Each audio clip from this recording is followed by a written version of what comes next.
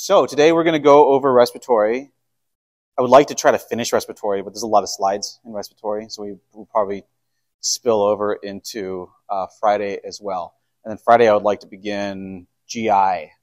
So I haven't completed the GI stuff yet, so I'll be posting that probably at some point tomorrow, at least part 1 of GI. So with that being said, did you guys get a chance to do all those endocrine quizzes that I posted? You did? For a show of hands, who did them all? Oh man, only a few of you? Good grief.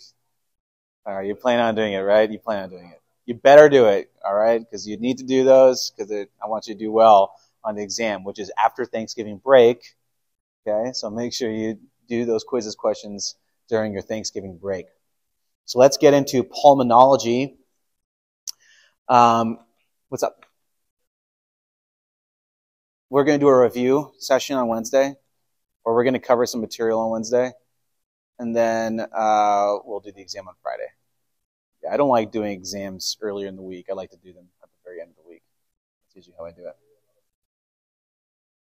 it. Yeah, there's going to be, I'd have to look over it again, so I'll clarify that on an announcement, what material is going to be on the exam. But yeah, I'll post that into the announcement. All right, so let's get into pulmonology. So for those of you who are fans of Sigmund Freud, such as myself, I like all the psychoanalysts. They're really cool in my opinion. I like Freud, but I like Carl Jung better. But Carl Jung wasn't as much of a smoker as Freud was. Carl Jung did smoke a lot of pipes, which was pretty, stereotypical for a lot of the psychoanalysts and, intellectuals during those days. They'd be smoking their pipes. Freud had a penchant for, among other things, cigars. And that ultimately led to his demise. He, over time, developed oral cancer. After he developed oral cancer, he took his own life with a fatal dose of morphine. So that's how he ultimately passed away. For this class, we're not going to go into cancers. There's a lot of different types of cancers, especially ones that are linked to smoking. But we are going to talk about smoking-related diseases later on in pulmonology. We're going to be discussing things like COPD, as well as emphysema, which have a very strong correlation with cigarette smoking, specifically cigarette smoking. Because with cigars, you don't really inhale them. Puff on them, right? You don't really inhale them. If you do inhale a cigar, you can actually get pretty sick, which it's happened to me a couple times. You get really, really queasy. I've actually thrown up smoking a cigar before.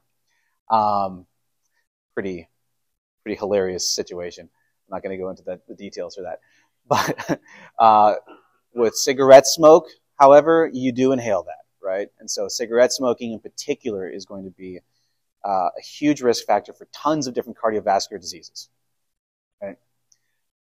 So these are all the diseases that we're going to be covering for respiratory, some of which are going to be associated with, for example, cigarette smoke, like your COPDs, your emphysema. Then we're also going to talk about other disorders as well. So things that might be associated with infections, things that might be associated with anesthesia and too much bed rest. So we'll talk about all these different conditions momentarily. We're also going to talk about pneumonia too. And this is a famous illustration of Stonewall Jackson, who was the leader of the Confederate South during the Civil War. And he ultimately met his demise when he contracted pneumonia. So hooray to pneumonia. Anyways. So signs and symptoms of pulmonary diseases. Dyspnea is going to be one of the major things. Dyspnea is effectively difficulty breathing. When you hear dyspnea, that is difficulty breathing. Cough. If a person's coughing, it could either be a dry cough or it could be a productive cough. If it's a productive cough, that means you're producing sputum. Right? And there's all sorts of different types of sputum. You can get just your regular run-of-the-mill kind of greenish, yellowish sputum, which is just basically purulence, like dead neutrophils, dead bacteria, things like that. You could also have blood-tinged sputum, which would be, you would see that in pneumonia. So you would see like little streaks of blood within the sputum. You could see hemoptysis, which is like straight up coughing up blood. You especially see that with certain cancers as well as with tuberculosis. Right? If you have hemoptysis, you want to watch out for tuberculosis. That might be a dead giveaway for that. Altered breathing pattern. So You have all sorts of different types of breathing, right? You have Cheyenne-Stokes breathing, you have Kussmaul's breathing, all sorts of different types of breathing. Hyperventilation and hypoventilation, pretty self-explanatory. We all know what that is. Tachypnea versus bradypnea. Tachypnea means it's too fast, the respiratory rate, so above 20. Bradypnea is below 12. Apnea, that's going to be basically stopping breathing. So if you have sleep apnea, you're going to have periods where you stop breathing for a while, and then you're going to try to catch up, right? Your body's going to try to like go into a hyperventilation state. Hemoptysis, we just talked about, that is blood in the sputum. You have different types of sputum, which we already went over. It might have different colors like blood. You could also have malodorous sputum, especially with pneumonia. Clubbing is what happens to your fingers. So clubbing, you get that with like prolonged hypoxia. So over time, you start getting enlargement of your fingers. So I'll show you what images look like for clubbing. So you give a couple examples of that later on. Cyanosis just means you're turning blue. If you have cyanosis, that means you have severe hypoxia. So your lips, especially, you're going to see blue lips, blue ears, nose, mucosal membranes. You can also get that on your fingers and toes. And then, of course, chest pain is going to be another thing you'll see in respiratory issues as well. Okay, so this is what cyanosis looks like. You can see it pretty marked on this person's lips and tongue. This is what digital clubbing looks like. So you basically have enlargement of your digits. So that's what clubbing looks like. And so if you do a physical exam, that's what I put up there. This is one of the things you do on a standard physical exam. You just have the patient like put their fingers together, right? So if their nail beds are in contact with each other, that's normal. If you start seeing a widening angle at the nail beds, then that would be considered clubbing. Cyanosis versus clubbing. Anyone seen this kid before? It's pretty hilarious. I forgot that I snuck that in there. That's pretty funny. So that's not the type of clubbing we're talking about here. Totally forgot I put that in there. That's funny. Anyways, cough. So cough. So like I said, you can have lots of different things that can cause cough. You can have dry cough versus productive cough. Effectively, it's a reflex, right? You're trying to get stuff out of your lungs when you're coughing. So it could be due to allergies, right? Allergies can cause cough. It could be upper respiratory tract infections. That's what URTI stands for. You could have bronchitis, pneumonia. So those would be acute coughs, right? They last a short period of time. Versus a chronic cough, anything beyond 3 weeks is considered a chronic cough. What can cause that? You can get like COPD, chronic bronchitis, allergies, asthma, person that has GERD, gastroesophageal reflux disease. My best friend gets this. He has to take PPIs, omeprazole, for his GERD. If GERD is severe enough, you get gastric acid, right? Hydrochloric acid starts irritating the throat, right? And so you start getting esophagitis. That can cause reflexive coughing as well. And then, of course, cancer. And then there's tons of things that cause hemoptysis, which is coughing of blood. You can have infections, tuberculosis, right? There's going to be a hallmark. Hemoptysis is a hallmark for tuberculosis. If you have inflammation, cancers especially can cause bloody sputum or hemoptysis. Spirometry and vital capacity. So pulmonary function test. This is revisiting your anatomy and physiology. So this is what we're all doing right now, because we're not running or jogging or running away from a lion or something like that. We're just doing normal tidal breathing. Generally speaking, it's about 500 mLs of air with every breath that you take. Now, if you were to take a really deep breath in, fill your lungs all the way, that's going to be your inspiratory reserve volume. Then you breathe all the air out as rapidly as possible. You can get the forced expiratory volume within 1 second, which we'll talk about in a moment.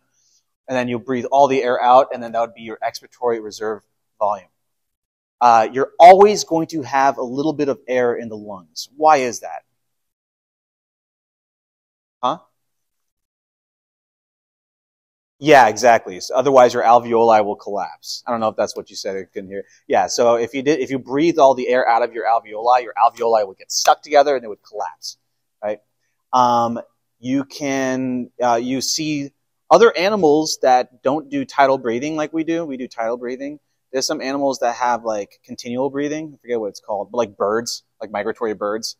You know, they have like all these different like air sacs throughout their entire body, and they have continual breathing. So their breathing is actually very efficient, right? So it allows them to like do long distance migration. But for us, we do tidal breathing. We always have to have a little bit of air left within the lungs. What was your question?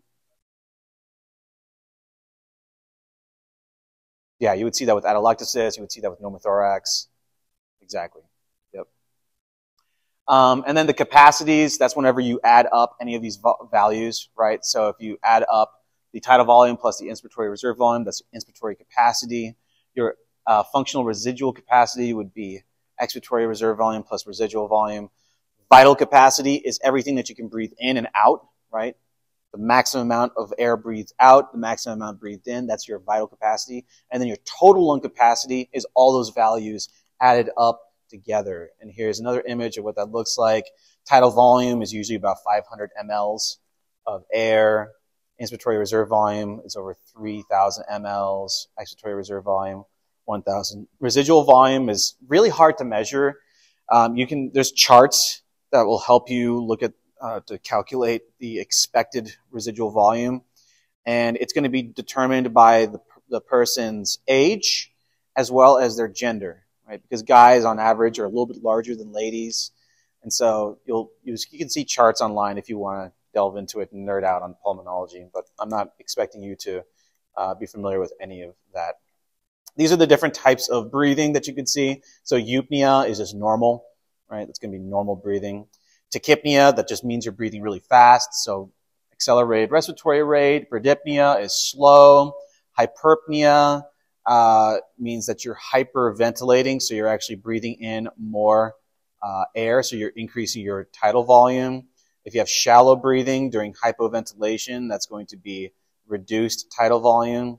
Then you have Kussmaul's breathing. We saw that with diabetic ketoacidosis. That's where you're breathing really, really, really fast, right? Because the lungs are now trying to compensate for the ketoacidosis, right? You're acidotic. It's a metabolic acidosis. The lungs are going to try to breathe off as much carbon dioxide as possible to bring the pH back up so they become alkalotic again. And then there's Cheyenne-Stokes breathing. This could be a person with sleep apnea, but it could also be a person who's comatose, right? And so you would have these moments where you stop breathing, then you start breathing fast, fast, fast, fast, and slow it, stop, and you breathe fast, fast, fast, fast, right? So then you keep on doing that cyclically. Let's watch a little video.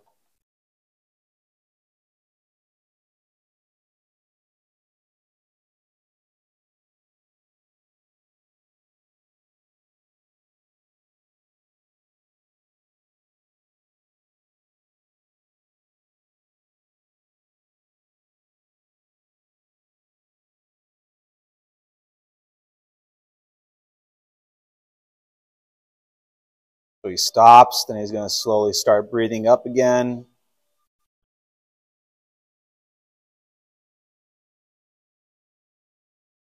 So for this case, this is due to trauma, right? This guy probably got into some sort of accident. Maybe it was like a motor vehicle accident, and he's comatose. But you could also see that with a person with sleep apnea as well. They would have a very similar breathing pattern. And so if you gave a person a CPAP machine is going to help like stabilize their breathing while they're sleeping at night. All right, let's move on. All right, now we talked about compensation before, right? We talked about compensation, especially when it has to do with like acidosis and things like that. So compensation is basically where you have your lungs coming in to allow for changes in respiratory rate, heart rate. You might also have vasoconstriction at the level of lungs to compensate for whatever condition you might have, whether it's too little oxygen or too much carbon dioxide building up. And if you don't get compensation taking place, if your lungs are basically not able to compensate, that's where you get acute respiratory failure as a consequence. Now, VQ, ventilation versus perfusion. Ventilation is V, and for whatever reason, I don't know why, perfusion is labeled as Q. Maybe it's from Latin or something. I'm not really exactly sure. I should probably look into it. But ventilation is V, perfusion is Q. So what is ventilation? Ventilation is the airflow to your lungs, right? So if you have normal airflow, that means you're breathing in oxygen, you're breathing out carbon dioxide, everything is nice and even and good.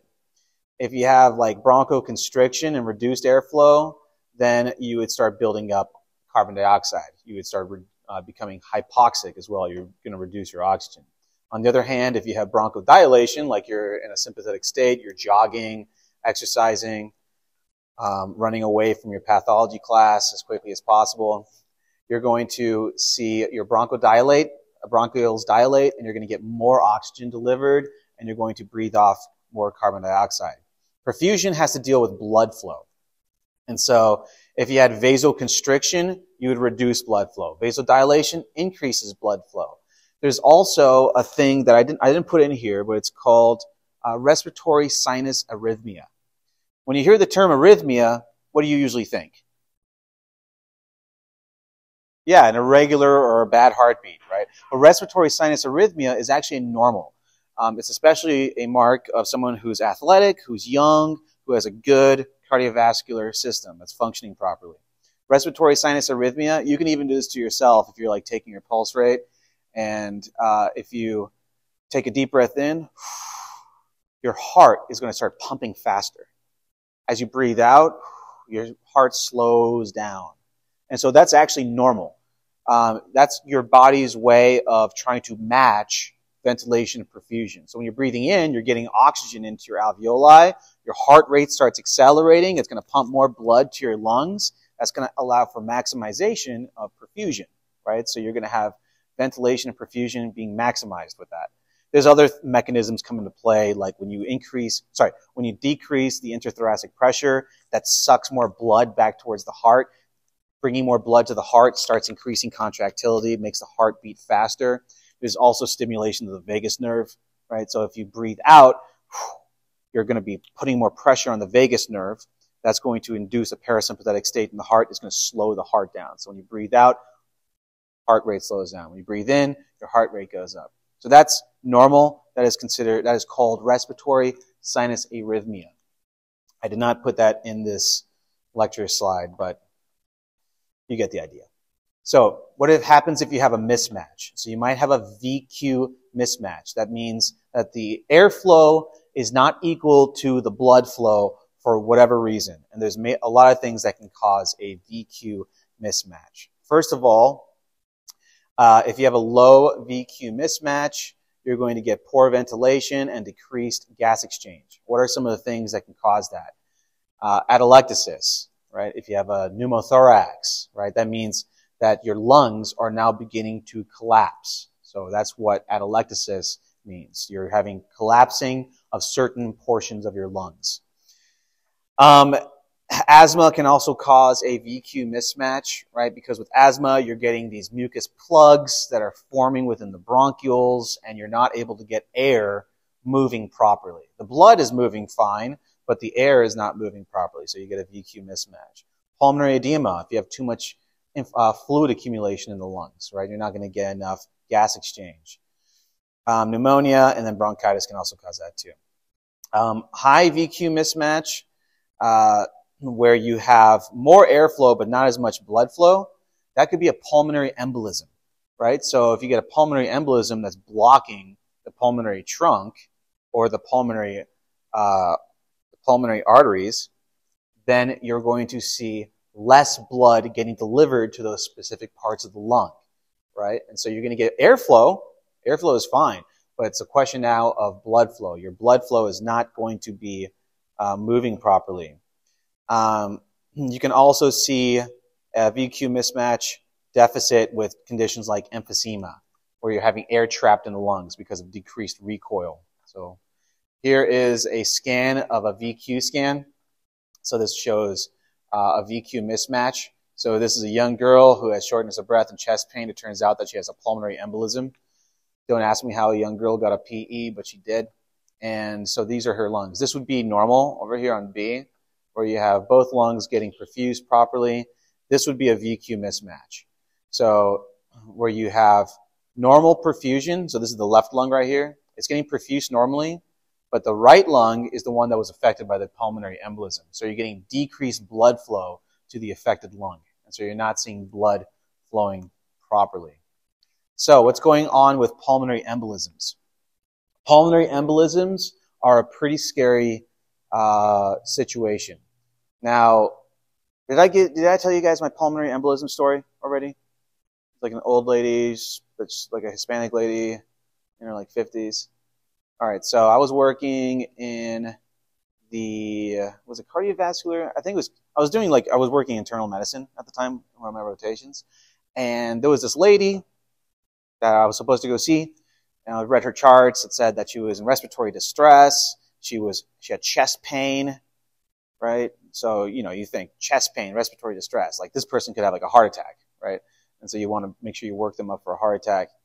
And so I went in to go see the patient. When I was looking at her charts, it said, she was tachycardic, her heart rate was accelerated, her blood pressure was accelerated, but her respiratory rate said 18 on it. I was like, okay, the person's in respiratory distress, but it says 18.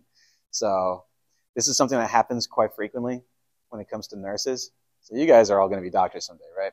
At least most of you.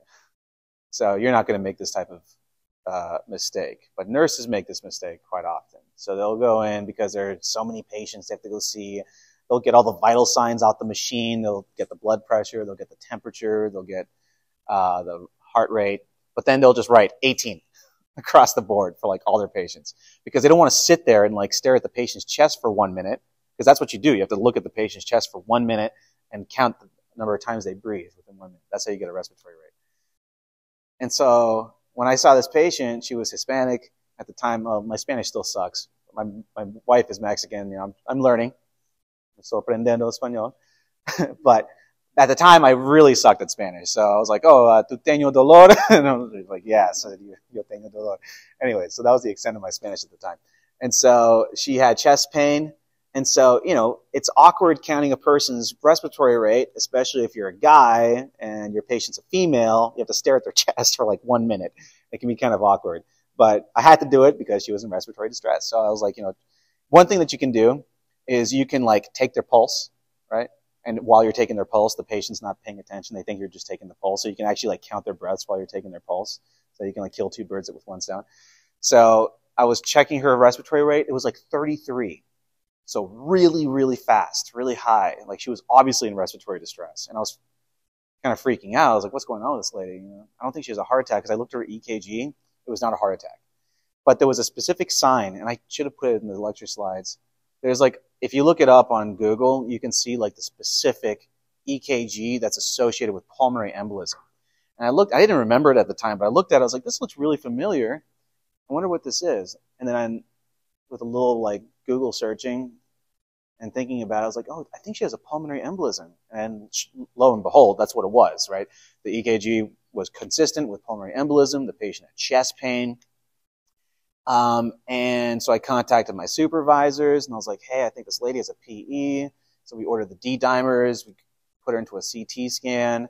And lo and behold, she had a pulmonary embolism, which is really dangerous. Like, if you have a pulmonary embolism and it doesn't kill you right away, like a saddle embolus, it could still progress and become worse and worse until it could eventually block all of the pulmonary arteries, causing the patient to die. And I was a little pissed off at the nurse, and so I found out who it was. And so I pulled her aside, and I was like, hey, by the way, this patient has a pulmonary embolism, and you wrote 18 for respiratory rate. That's not great because she had a respiratory rate of 33. The nurse like basically told me to shove off. she actually got mad at me for calling her out. But like if the patient died, like the patient, there could have been like an investigation to see like what the charts were looking like. That could be a potential cause for, malpractice, right? They didn't have all the labs written out properly and whatnot. So I always tell my nursing students about that story because, they're going to have people's lives in their hands. So it's good to be alert to situations like that. So I think the patient survived. I think she did pretty well. They treated her with TPA, so a clot buster to break up the clot. So pulmonary embolism, you get blood thrombus that's going to clot the pulmonary arteries. What is the major cause of a pulmonary embolism? It's going to be DVTs, or deep vein thrombosis. Now, how does somebody get a DVT? How does somebody get a DVT? We talked about DVTs already in this class. Being sitting down for too long. So one of the common stories that you're going to hear is, oh, I was on a really long trip. I was on a plane for like 10 hours or something, or I was on a bus for a long period of time. Like, if you're traveling, it's a good idea to like stand up, move your legs around a little bit, because remember, with your venous system, blood tends to pool, right? And so you don't want blood to pool, because when it pools, it coagulates. And so you have those one-way valves, right, that push blood back up towards your heart. So you want to move around, flex your muscles when you're sitting down for a long period of time. So that's going to be one of the major risk factors. It's going to be DVTs. And if you see a patient with a DVT, it could look like cellulitis.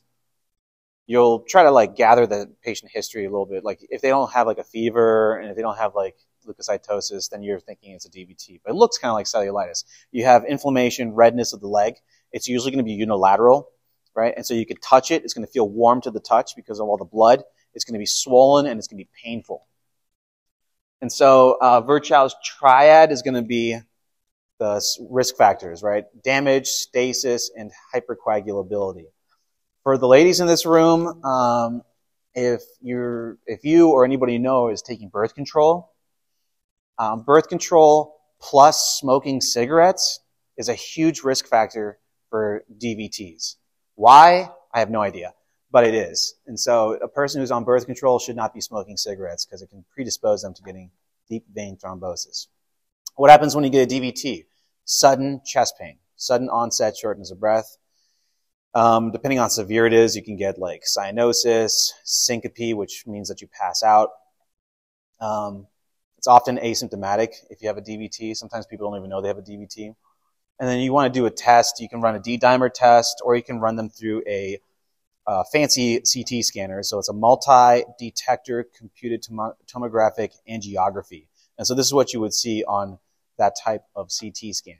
So it's a high-resolution CT scan, and you can see if there's a VQ mismatch. So this is normal, and this person over here that has a VQ mismatch is not proper perfusion of the lungs. It's because you're not having enough blood going to those areas.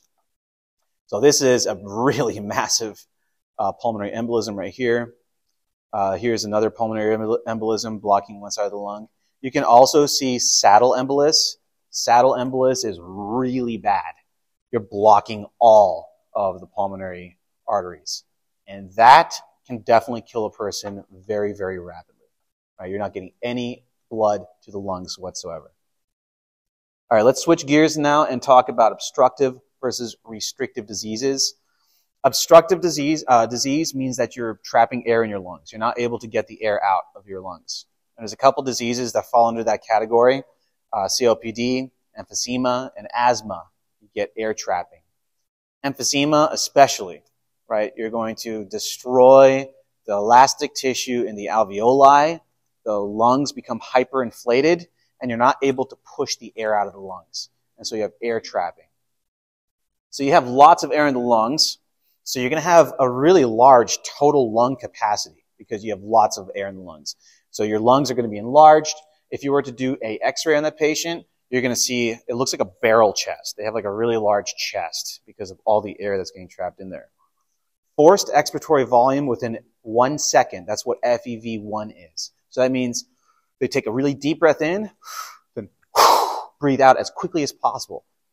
If the air is getting trapped, they're not going to be able to push out the air as quickly as possible, right? The air is going to move out of the lungs very slowly. And so the amount of air is going to be reduced for your FEV1, so it's less than 80%. What else is going to be different here? You're going to have the ratio of your forced expiratory volume and your functional vital capacity is going to be less than 70%. So that's going to be the ratio of the forced expiratory volume versus functional vital capacity. What's going on with restrictive disease? So restrictive disease, you're having a hard time filling the lungs to begin with. Right? Think about it as being like a really tight balloon that you're trying to blow air into it. And it's really tight, you're not going to be able to get as much air into there as possible. And so you have decreased compliance, so your total lung capacity is going to be reduced as a consequence. The FEV1 is also going to be reduced because you're not going to have so much air in the lungs to begin with, so you're not able to actually breathe it all out.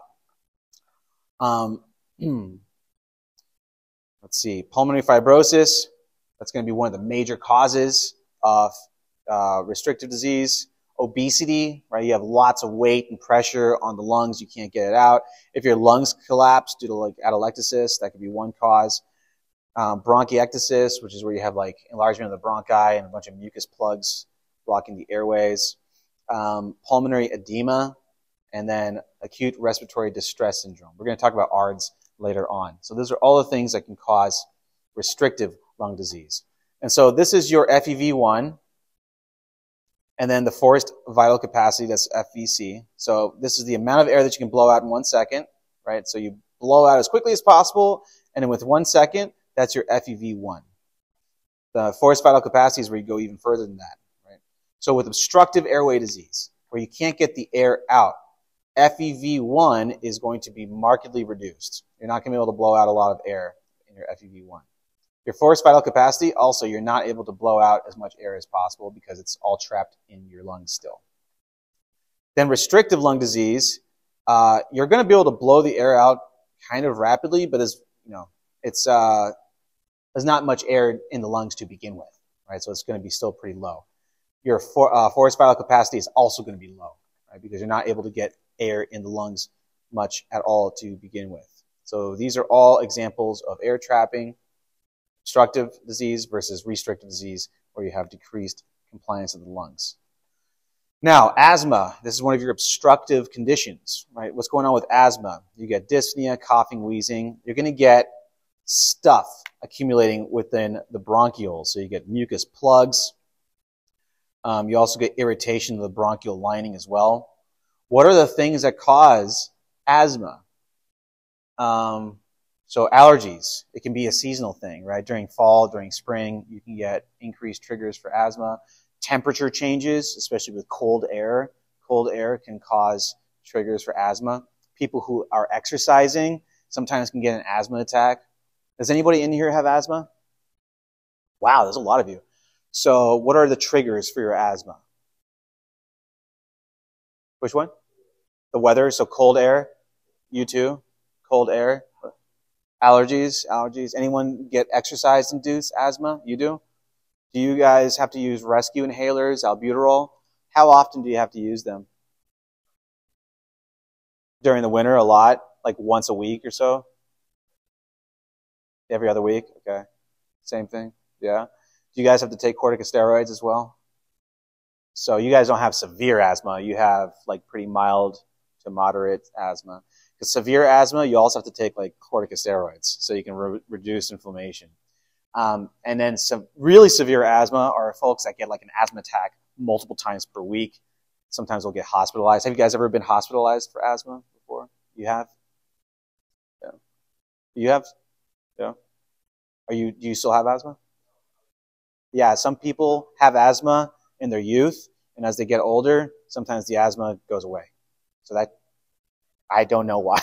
I don't know why. It might have to do with like you have reduced sensitivity to things like maybe pollen, maybe you have reduced sensitivity to cold. But other than that, I really don't know why. But yeah, that's awesome. Yeah, some people can overcome it. So these are all the things that can cause asthma.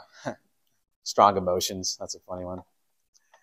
So what's going on with asthma? You get hypersensitivity, you get irritants that are causing mucus plugs. How do you treat it? Albuterol is going to be one of the major treatments. What receptors do albuterol attach to, or does albuterol attach to? It's going to be your beta-2 receptors. You're going to see beta-2 receptor activation that causes bronchodilation, right? And so it increases the size of the bronchi, or the diameter of the bronchi. There's also 30% of the receptors on your heart are going to be beta-2 receptors. Heart is mostly beta-1, right? But there's also beta-2 receptors on the heart. when you guys take your albuterol, do you start feeling palpitations in your heart? Because I've had students that say that when they do their albuterol, it starts to race a little bit. Yeah, so I had a student who it like clicked. They're like, I had no idea why my heart starts racing and like I feel palpitations, and that's because you also have beta 2 receptors on the heart too. It's mostly beta 1, but some beta 2. And then these are all the other things you can take if you have more severe asthma. You can take corticosteroids. You can take all these other drugs. I'm not going to test you on these, but.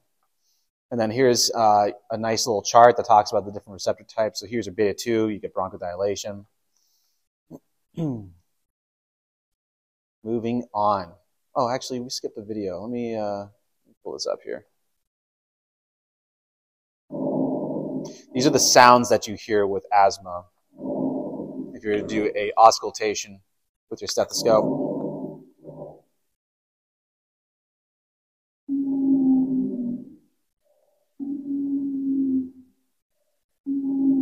So that's wheezing.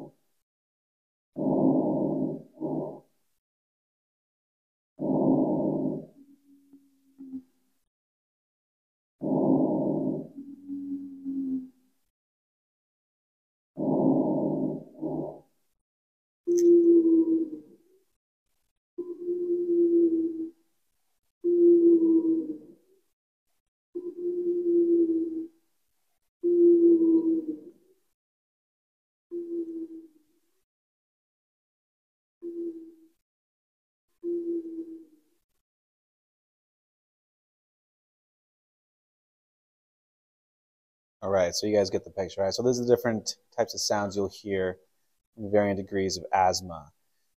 And let's watch another little video here that talks about asthma in more detail. You know what? That's a long video, 5 minutes. You guys can watch that on your own, right? Unless you want to have a little movie time. No? You want to move on? All right, let's move on. It's a good video, though. It's one of those TED Talk videos, which is very, very nice. Good illustrations as well. Lots of people have asthma. Lots of people. This classroom, this is the most number of students have had that have had asthma in one classroom. That's pretty amazing. Usually I have like 1 or 2 students, but there was like 5 of you in here. That's pretty amazing. So it's very common. Lots of people have it. You get the thickening of the airways, right? That's why it's causing the narrowing. You also get those mucus plugs, and then you also get those bronchospasms, and that's why I use albuterol. It's going to help with those bronchospasms, and we're not going to watch that video because it's too long. What are the triggers? We already went over those, but to reiterate, allergens, irritants, you can also get infections that can cause it too. Wheezing, tight chest, hyperventilation, dry cough.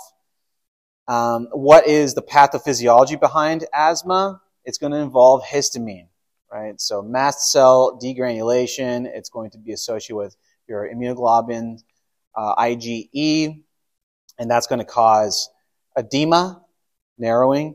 It's going to cause secretion of mucus, forming a mucus plug, as well as narrowing, right, of the bronchioles. How do you diagnose it? You could do spirometry, pulmonary function test, right? Those things are all going to be able to help you diagnose asthma. And then how do you treat it? You can take your bronchodilators, beta 2 agonists like albuterol, steroids, and then just avoiding all of those triggers. Triggers such as pet dander, cockroaches. Yay, cockroaches can trigger asthma. Dust mites. Yeah, all those things. So you want to avoid all that if you have asthma. All right, let's move on now to infections. So this is some like bread and butter stuff, right? You're going to see lots of respiratory infections. We're not going to cover like the whole entire breadth of infections, but there's a ton, right? Especially when it comes to upper respiratory infections. Upper respiratory infections are super common, especially like around this time of the year, right? When you have the change of the seasons, we're in cold and flu season right now. So if you were working in a hospital, you would see lots of patients coming in with different types of URIs. But once you get below the level of the larynx, right, because the larynx is the border between upper and lower respiratory tract, then you're going to start getting into lower respiratory tract infections. Bronchitis is going to be one of those. Bronchitis, generally speaking, is going to be a viral infection. How do you treat viral bronchitis? You can don't give them antibiotics, right? You can give them albuterol. You can give them albuterol to help them breathe better. But in reality, all you're really going to do is supportive management, right? So make sure that they get plenty of fluids, all of that, right? You can take, drugs to reduce the fever if you have a fever, but that's about it. You don't want to give them antibiotics. And so what you're going to see with bronchitis, it's going to be bilateral, bronchi, crackles.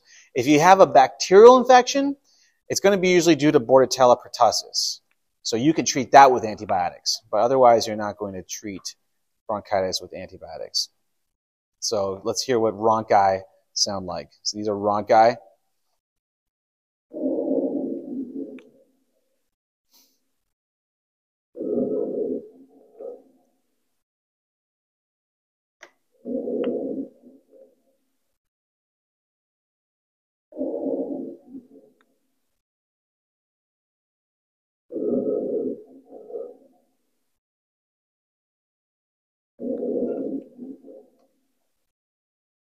All right, so you get the idea, right? So it's going to be disturbance of breath sounds on both inspiration as well as expiration. And then let's hear what crackles sound like. Crackles are kind of like crepitations.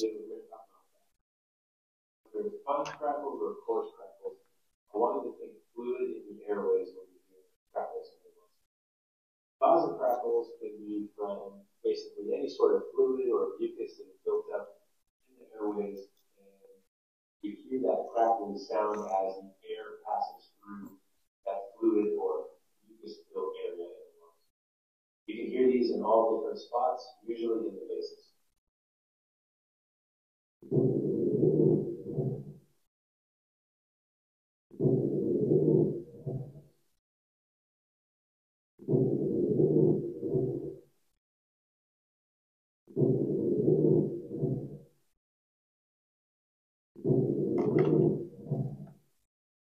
All right, you get the idea. All right, like I said, generally it's going to be a viral infection causing bronchitis. It could be any of these like coronaviruses, rhinovirus, influenza, adenovirus, respiratory syncytial virus, which I'm pretty sure I had last year. It was really awful. I was sick for like a week and a half, almost 2 weeks with this damn thing. But it was really uncomfortable. So I had like a little bit of a bronchitis going on there. Bacterial, again, Bordetella pertussis, and that would cause whooping cough. So that would be the bacterial form of bronchitis. So generally speaking, you're going to get fevers and chills. You're usually not going to see any productive cough unless it's bacterial. And then you'll get chest pain from coughing. Chest x-ray is not going to look too dramatic on a patient with bronchitis. You could do a pulmonary function test. You could just do a physical exam on the patient, just like do auscultation of the different lung areas. How do you treat it? Because it's viral, you don't really do much, right? You can give them, like I said, albuterol inhaler. You can do a humidifier if you want. You can give them codeine to suppress cough. If it's bacterial, that's when you give them antibiotics. Now, what's up?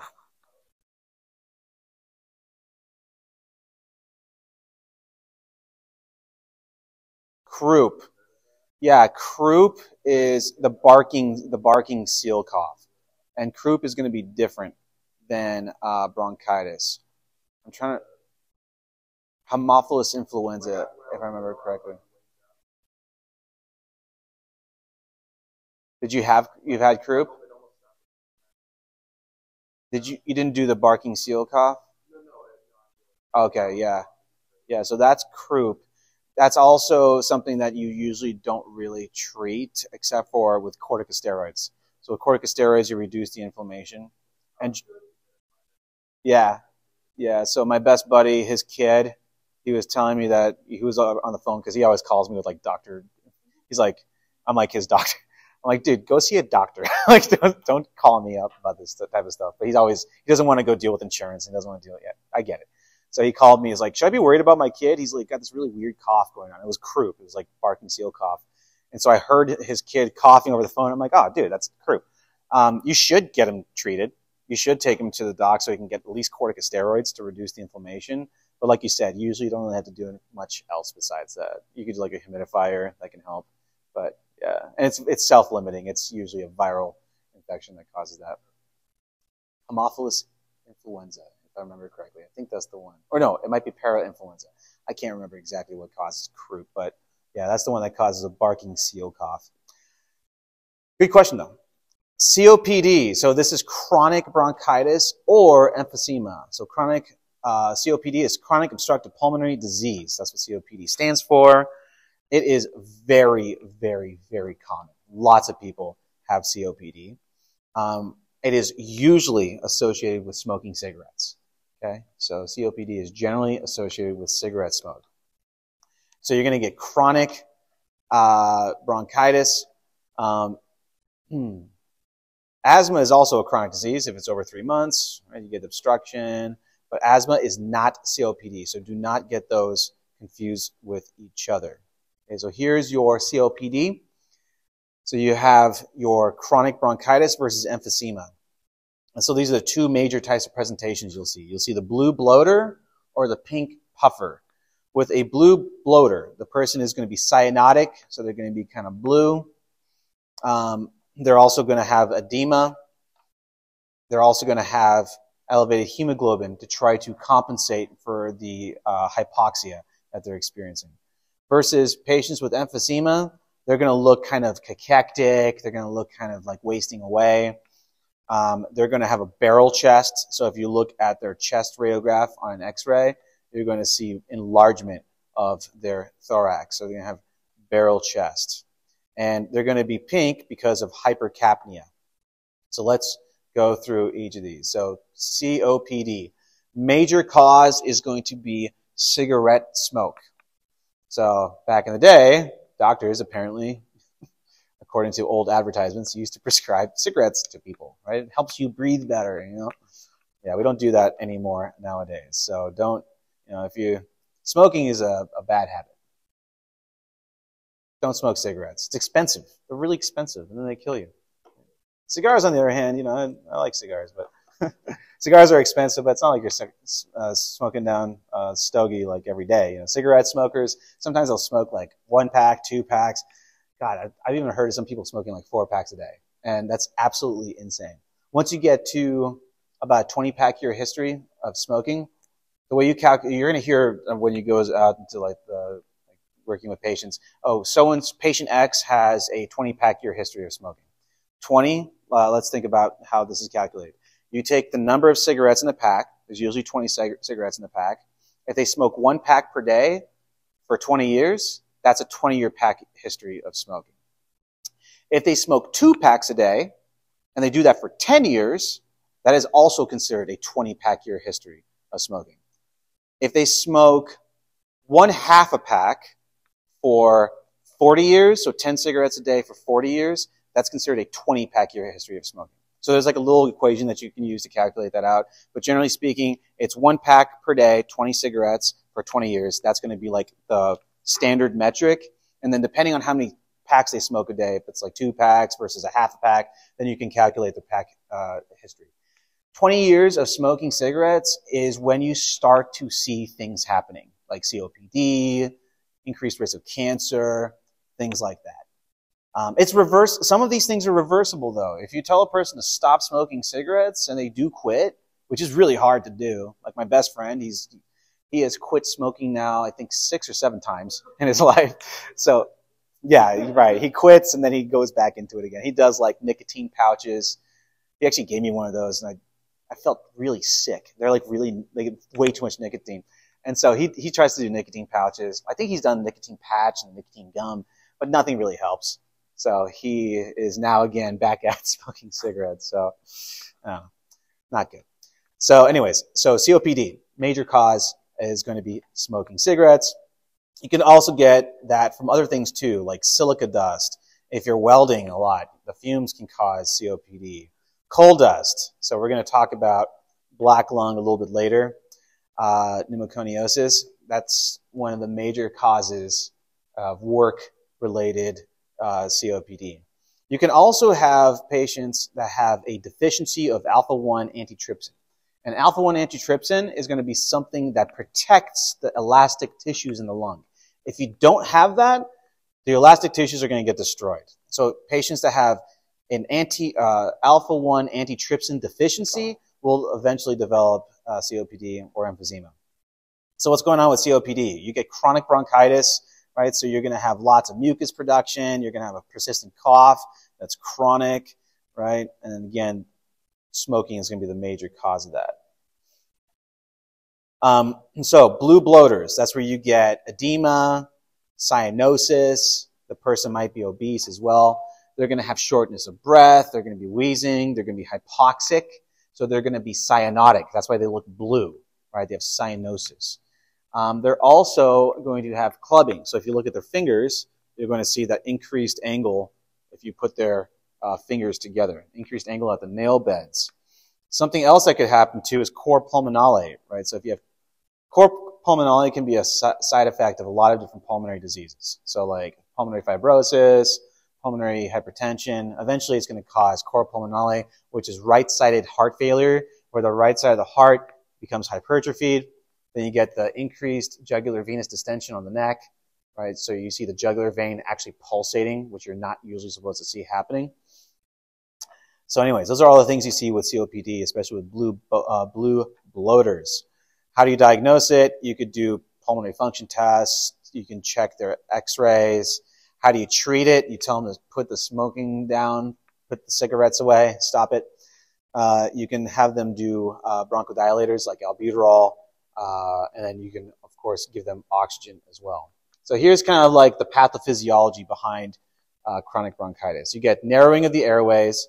You get lots of mucus secretion, right? You're going to get goblet cells are going to be hyperactive. That's why you get that productive cough. If you impair your cilia, you paralyze the mucociliary escalator. Tobacco smoke does a really good job at that. It paralyzes the mucociliary escalator, so guess what?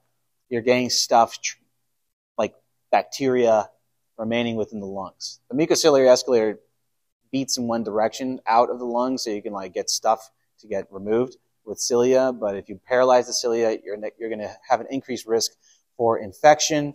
You get the air trapping, that's why it's obstructive. Hypercapnia, because you're not getting good ventilation, right? And you're hypoxic. You become acidotic. You get the clubbing because of hypoxia. You get polycythemia, which is because your kidneys now are going to try to compensate. They're going to try to compensate for the hypoxia. So they're going to produce more red blood cells.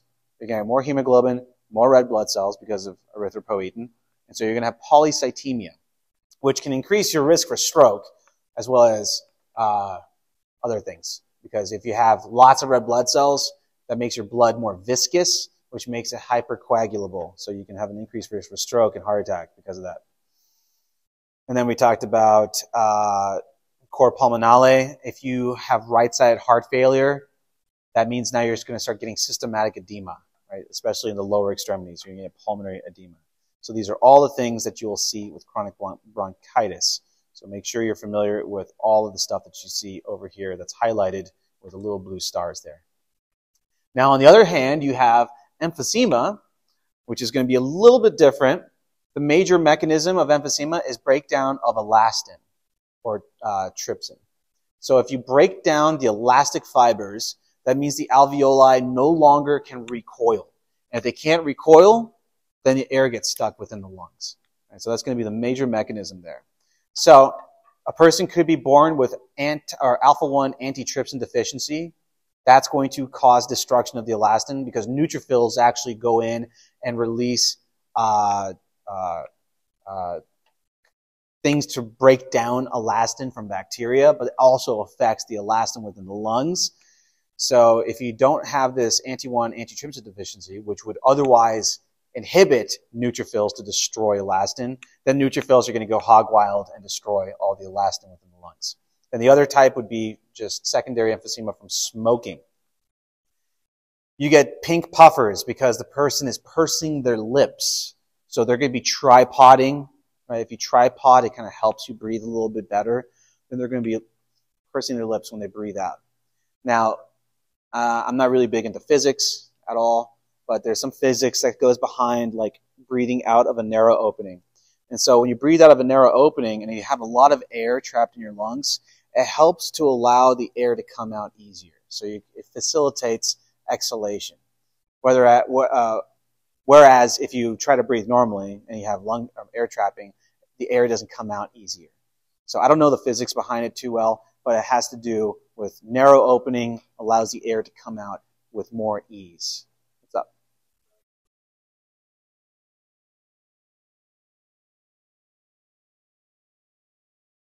That's probably, yeah.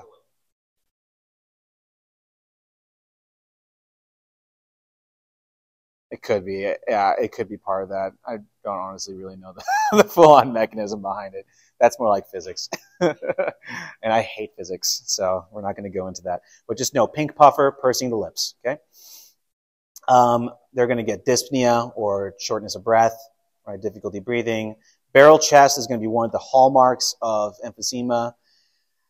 They're going to have lots of carbon dioxide. So they're going to be hypercapnic, and that is going to make their skin look pinker. And so hypercapnia makes their skin look pink, and they're going to be pursing their lips to breathe out. Again, you can do a pulmonary function test. You're going to see flattening of the diaphragm. That's going to be part of that whole barrel chest presentation. They're going to be hypercapnic, and but they're not going to be cyanotic. They actually have a VQ. Their VQ is actually going to be matched properly. Treatment, again, tell the person to stop smoking. Easier said than done, right? You can give them bronchodilators like albuterol. So here's a whole chart that talks about trypsin. So trypsin is the elastase that's produced by neutrophils. So if you smoke cigarettes, you can actually wipe out that alpha-1 antitrypsin. This also happens if you have an alpha-1 antitrypsin deficiency. So this whole pathway will be very similar. So what happens? If you can't inhibit the neutrophils from releasing elastase, which breaks down elastic tissues, they're going to destroy bacteria, which is a good thing. That's what neutrophils do. But the neutrophils are also going to affect the trypsin within the alveolar walls. And so you're going to break down the elastic tissues, which is not a good thing. So here's your elastin, which is trypsin. It breaks down the lung tissues. Macrophages release trypsin, also neutrophils. Lungs, they're usually going to be protected by the alpha-1 antitrypsin. But if you break down the alpha-1 antitrypsin and you can't prevent the breakdown of elastase, then elastase is going to destroy all the elastic tissue in the lungs. And that's going to be mostly due to the neutrophils. Smoking, of course, oxidative stress, that's one of the major mechanisms where you see destruction of the lung tissues. Then you get air trapping, capillaries get destroyed, so you have less perfusion, less ventilation because of the alveoli. But for whatever reason, you're not going to get cyanosis, right? The airflow and blood flow are going to be equally affected, so you don't get cyanosis, but you do get hypercapnia. That's why you become pink on your color.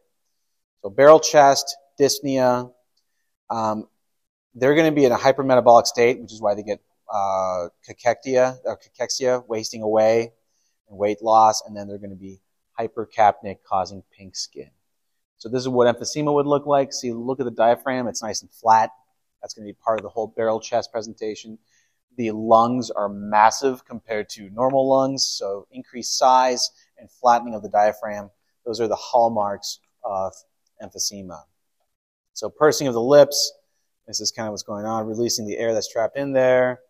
It reduces the work to breathe, prolonged exhalation, slows the breath rate, improves breathing patterns, etc., etc., etc. Let's watch a little video on pursed lip breathing. Again, they don't go into the physics behind it. They just, kind of talk about what's going on. What can a patient do to get rid of shortness of breath? A breathing technique known as pursed-lip breathing can help an emphysema patient get rid of more of the carbon dioxide, thereby helping to ease that sensation of dyspnea. When a patient uses pursed-lip breathing, they inhale through their nose and exhale through pursed lips. And exhaling through the pursed lips creates a slight back pressure into the lungs, which helps split or hold those airways open.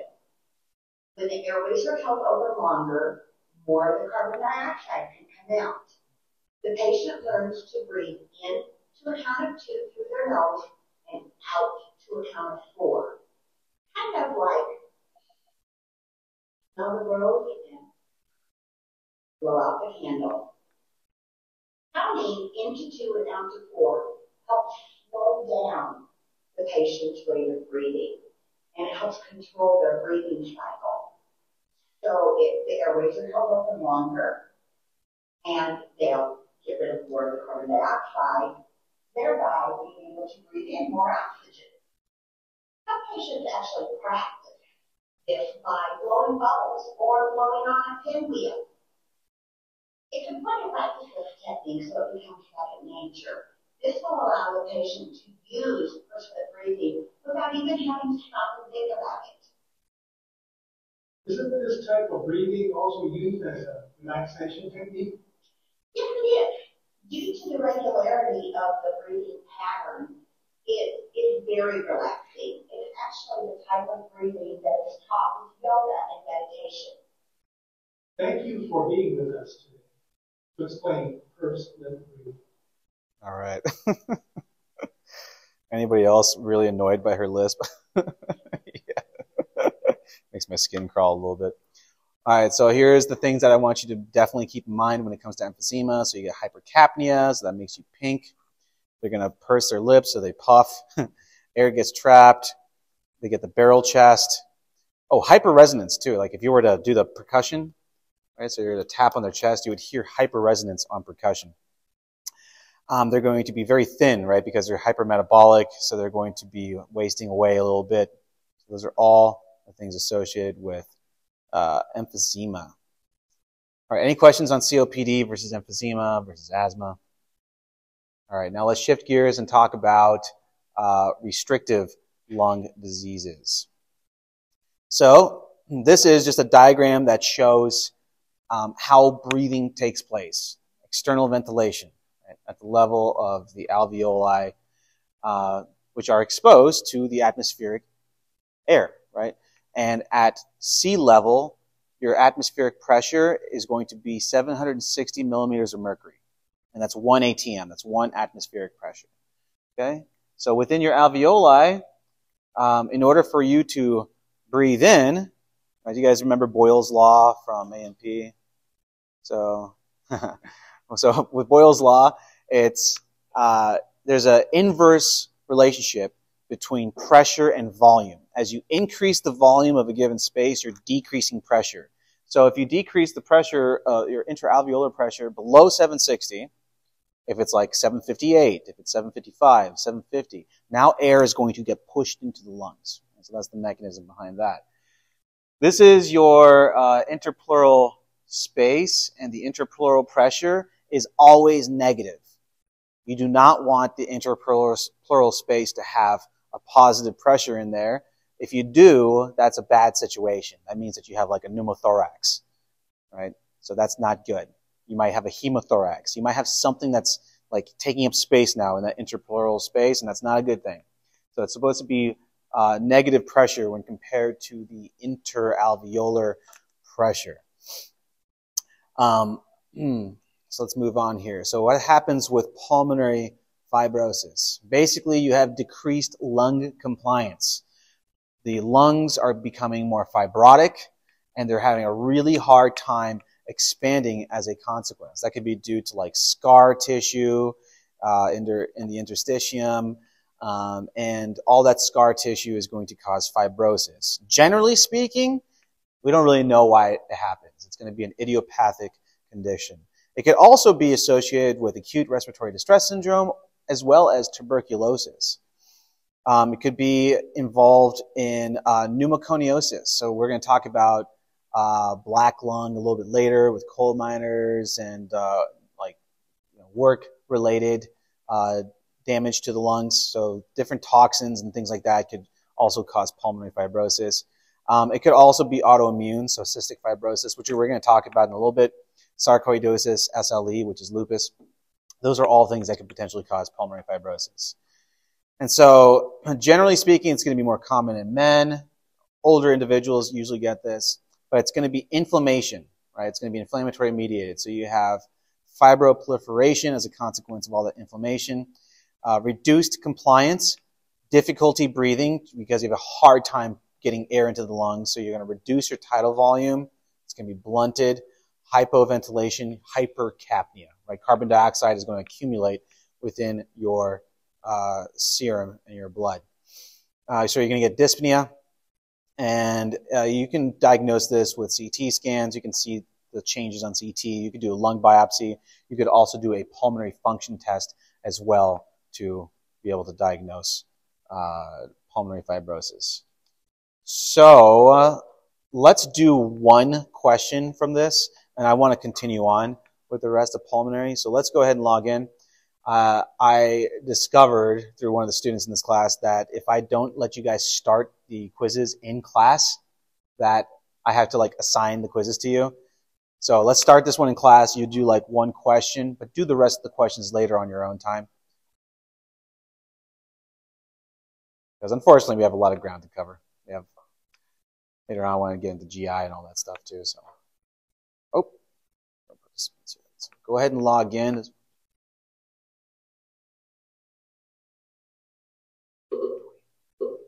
20 of us in here.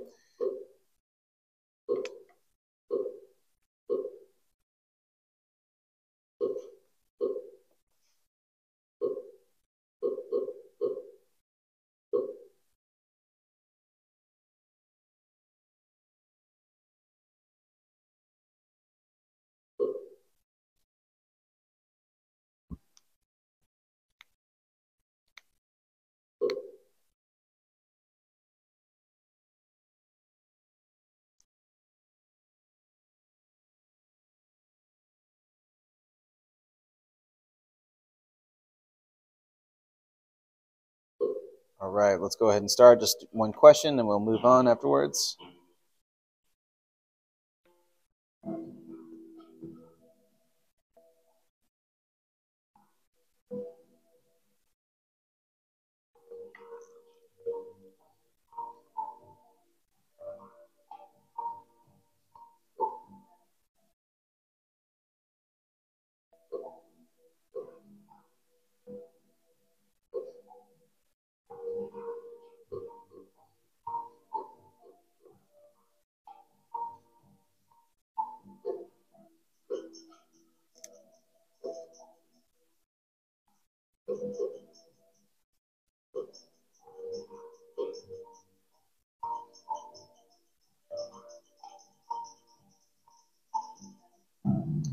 So the key takeaways from this question, part of the vignette, hyperinflation of the lungs, and then the last little section there that says cyanosis and clubbing absent. You would see cyanosis and clubbing in, oh my God. I need to fix this question. So I'm going to fix this question. Let me make a note of that real quick here. Should be emphysema for this vignette. What's up? It works, yeah, but I don't like the way that I wrote that question was misleading. So let me fix that so you guys can go back to that on your own time later on. So I'll review these questions and make sure that they're going to be up to par for when you go into them later on. So let's put an end to this so we can continue on. All right. I got a little bit of review to do for today. All right, cor pulmonale. With cor pulmonale, this is where you have, over time, when the lungs are being affected by whatever, like edema, pulmonary hypertension, pulmonary fibrosis, COPD, all that over time is going to start affecting the right side of the heart. So with cor pulmonale, That's where you get thickening of the walls of the right side of the heart. You get right-sided heart failure. And that's going to cause all sorts of things like edema, right, peripherally. You're going to get peripheral edema. You're going to also see fluid built up in the peritoneal cavity, so you get ascites. And then JVD, jugular venous distension. So you really shouldn't see the jugular vein pulsating, but if you have the patient laid down, you can have them lay down at like a 45-degree angle, and then you look at their neck, and if you see their jugular vein pulsating, then that's jugular venous distension. You can also exacerbate that by like pressing on their liver, which like pushes blood more towards the superior vena cava, and so you're going to see excessive amounts of pulsation at the jugular vein. You can do a chest X-ray to see what's going on with their lungs.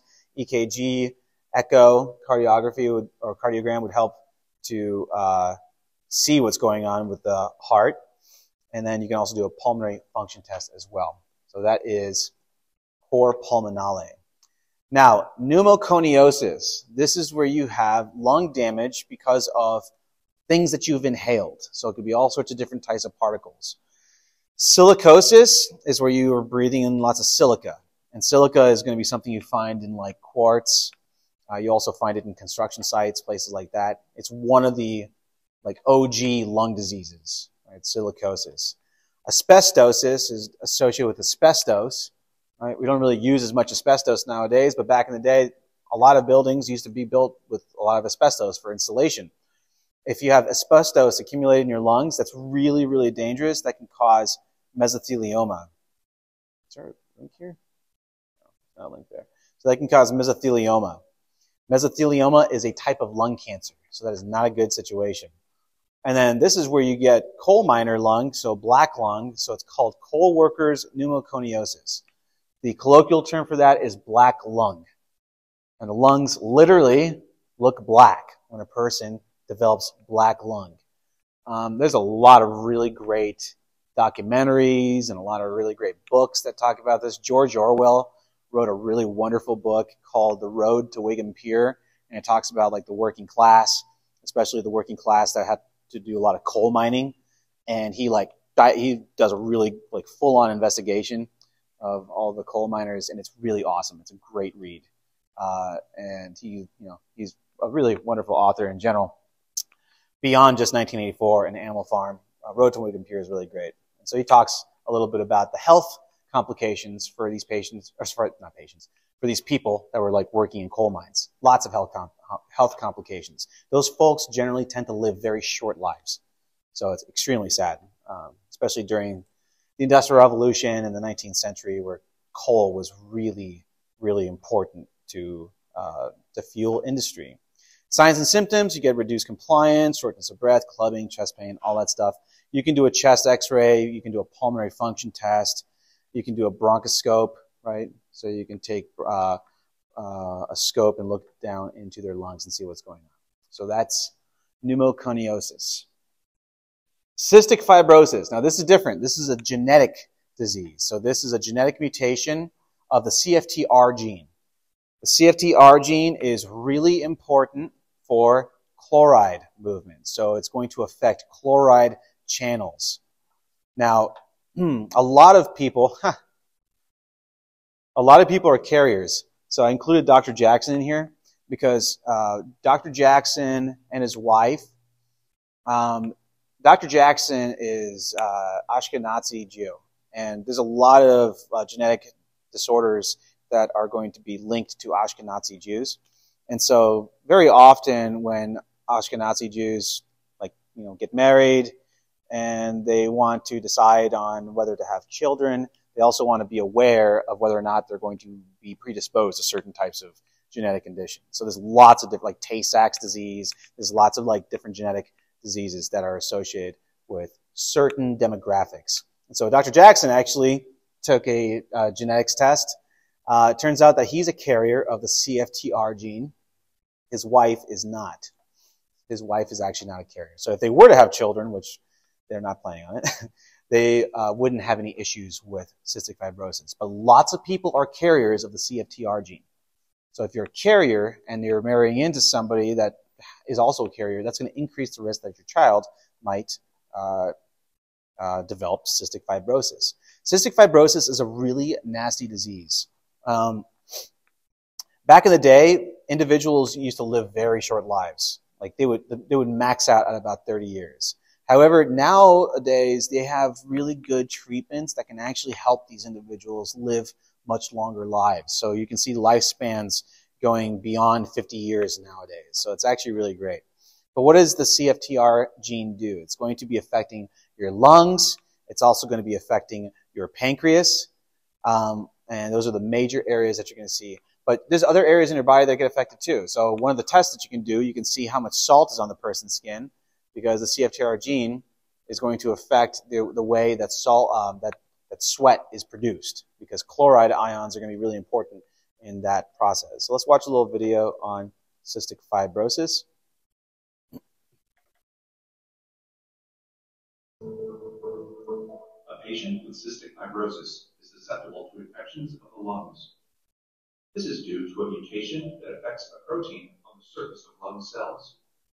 Many different mutations can cause cystic fibrosis, but all of them involve a transmembrane protein called CFTR that functions as a channel for chloride to move in and out of cells.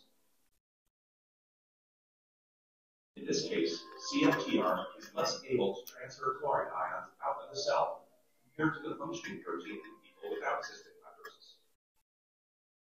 The channel is, in effect, locked shut. This inability to transfer chloride ions has an effect on the outside of the cell. In people without cystic fibrosis, there is a balance of chloride ions inside and outside lung cells, which maintains the right amount of water and salt ions in the mucus lining the airways. Cilia normally sweep the water and mucus from the lung lining, keeping the surface clean. In patients with cystic fibrosis, chloride ions concentrate inside cells and draw in water by osmosis. With less water, the mucus becomes thicker and cilia can't move. Flow is reduced, providing an environment for bacterial infection. But there are now drugs that can help patients. To find a drug, researchers tested over 200,000 small molecules to see if any would bind to the CFTR protein. Then, for each small molecule that had some binding ability, researchers chemically synthesized different variations of that molecule and tested them for the ability to improve the function of some types of mutant CFTR channels. They identified a drug that, when taken by patients with a certain type of CFTR mutation, binds to the CFTR protein, opening the channel and allowing improved ion transfer. This increases chloride ion flow and maintains a watery, clear mucus, which helps the cilia move more freely and reduces the risk of bacterial infection.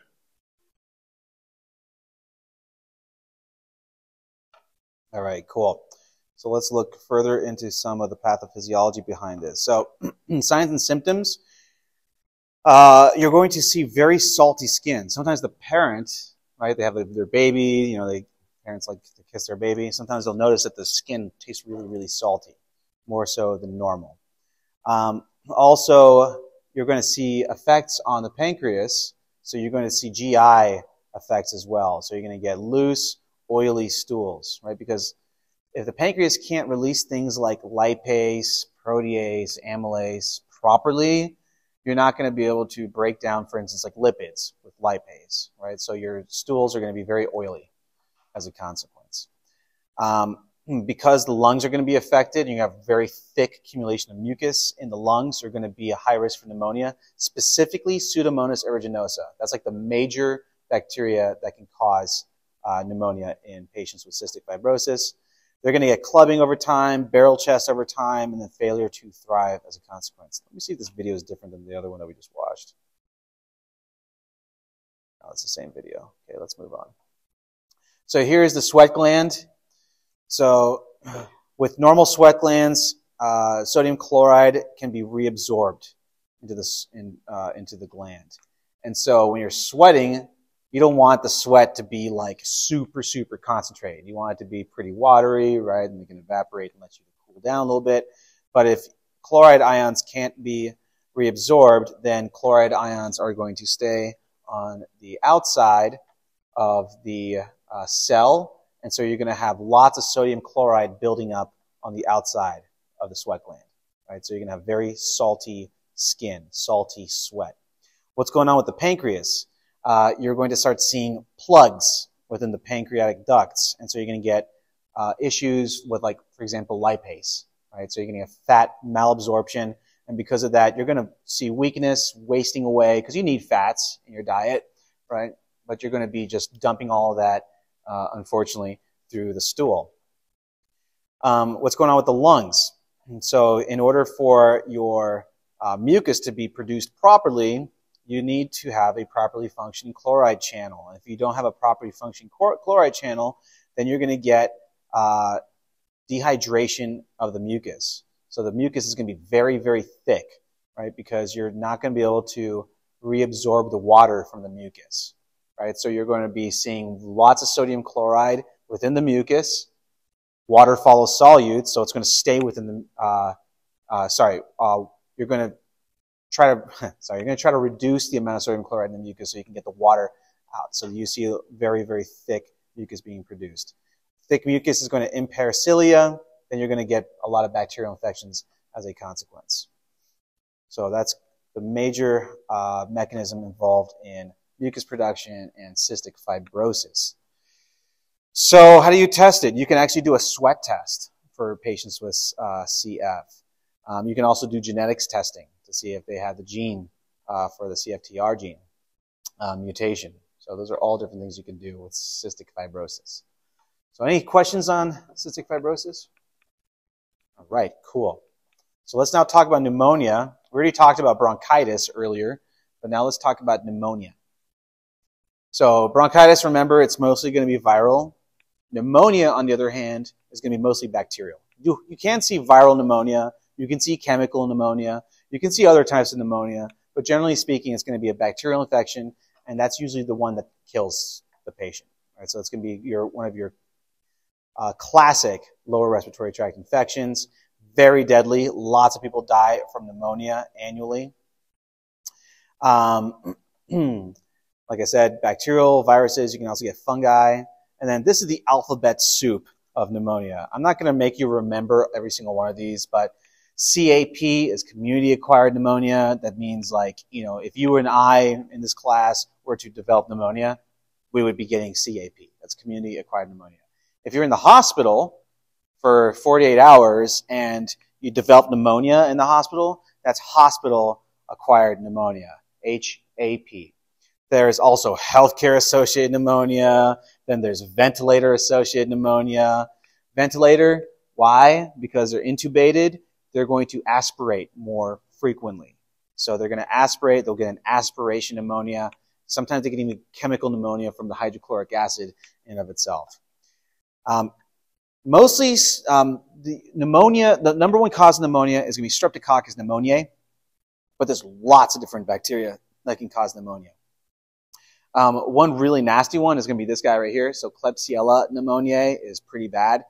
I refer to it as getting drunk in the Kleb because it's often associated with alcoholics, but it's also associated with aspiration too, right? If an alcoholic drinks too much booze, right, sometimes they puke and they, goes down the wrong hole. Right? That's what happened to a lot of famous people. Happened to Bon Scott from AC/DC. Happened to Jimi Hendrix. Happened to lots of famous people. Party too hard, they puke, they suffocate on their vomit. If you don't suffocate on the vomit and you get bacteria in there, then you have a high risk of developing bacterial pneumonia like Klebsiella. Klebsiella looks a lot like Streptococcus pneumoniae. It presents very similar. You get the high fever, you get the productive cough, you get dyspnea, you get pleuritis, which is pain inflammation of the pleura. But Klebsiella is particularly nasty because often it requires surgical intervention. Sometimes you start getting abscess formation and you have to get those surgically drained. So Klebsiella is a really nasty bug. You get lots of consolidation. So if you were to look at a person's X-ray, radiograph, you're going to see lots of consolidations in the chest radiograph. That's going to result in dyspnea. You also get low VQ mismatch, right? You're not able to ventilate properly. You're getting perfusion, but the ventilation is not working too well. These are at-risk people, immunocompromised, if you have chronic disease, nosocomial infections are also going to be a high risk for that. These are all the signs and symptoms. So dyspnea, fever, cough, shortness of breath, tachypnea, right? If you're hypoxic, you're going to try to breathe fast. Tachycardic, if your heart's going to try to beat rapidly to try to get as much oxygen as possible delivered to tissues. You will hear crackles on lung exam. If you were to tap on the person's lung, it's going to be very dull because of all the fluid accumulation. So it's going to be dullness on percussion. Chest radiograph, you can see consolidations. You can actually see entire lobes being involved, and that's called a lobar pneumonia if an entire lobe is involved. Leukocytosis on CBC, and of course you can do a blood or sputum culture. You really want to treat this person with antibiotics.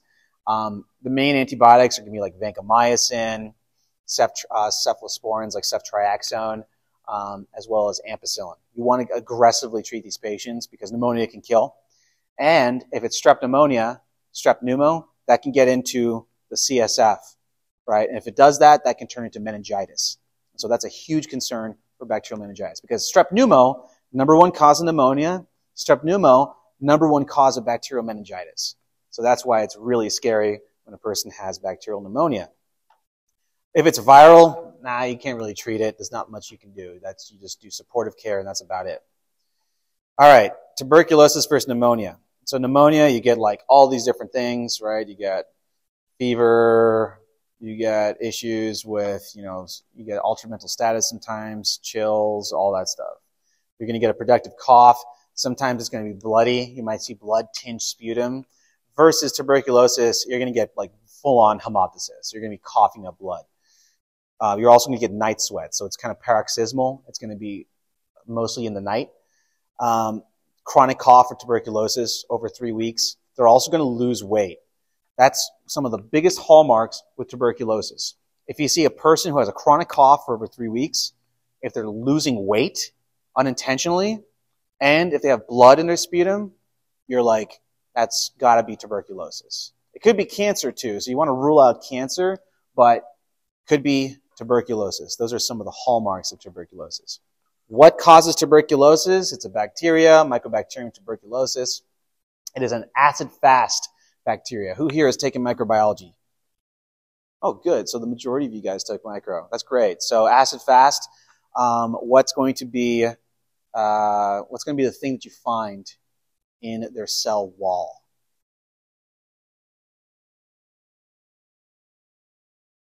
Huh?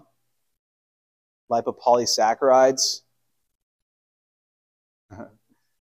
So Mycobacterium in general is going to be a little bit different than a lot of your other bacteria. That's why it's an acid-fast bacteria. It has mycolic acid within the cell wall. And mycolic acid is kind of like a waxy type of cell wall layer. And because it's waxy, it's really resistant to a lot of antibiotics. You can't treat it with penicillin. You can't treat it with like your standard, typical run-of-the-mill antibiotics. You have to give the person a 4-drug cocktail, especially if it's active TB. And those 4 drugs, you have to give it to the person for 6 to 24 months. That's how hard it is to treat Mycobacterium organisms. So when you guys were doing your bacterial staining in the lab, right, you did acid-fast staining. It's a different procedure than when you're doing gram staining, right? So when you're doing acid-fast staining, you're using carbofuchsin, which is like a pretty nasty compound. And so you stain it red, so it's kind of like red like that, kind of fuchsia color. Very pretty. And then you counterstain with methylene blue so you can see everything else. But acid-fast organisms are really tough to treat. So tuberculosis, a nasty bug. And guess what? It is one of the worst infections in the world, still to this day. 13th leading cause of death in the world. That's really high. That's really, really high. We don't really see it much here in the United States. Not as common. You're mostly seeing it in like areas that are overcrowded, congested, maybe have really poor sanitation, maybe poor infrastructure. So you see it in like really big cities, especially in like Eastern countries, places like that.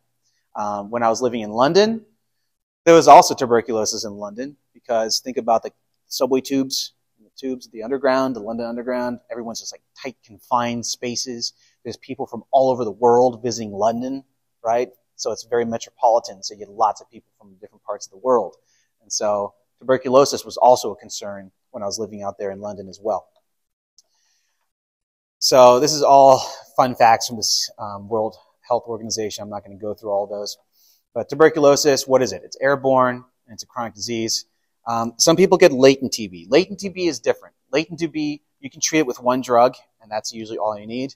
Latent TB, it's not active. Once it becomes active, that's when the person starts getting all those like other symptoms, productive cough, weight loss, etc.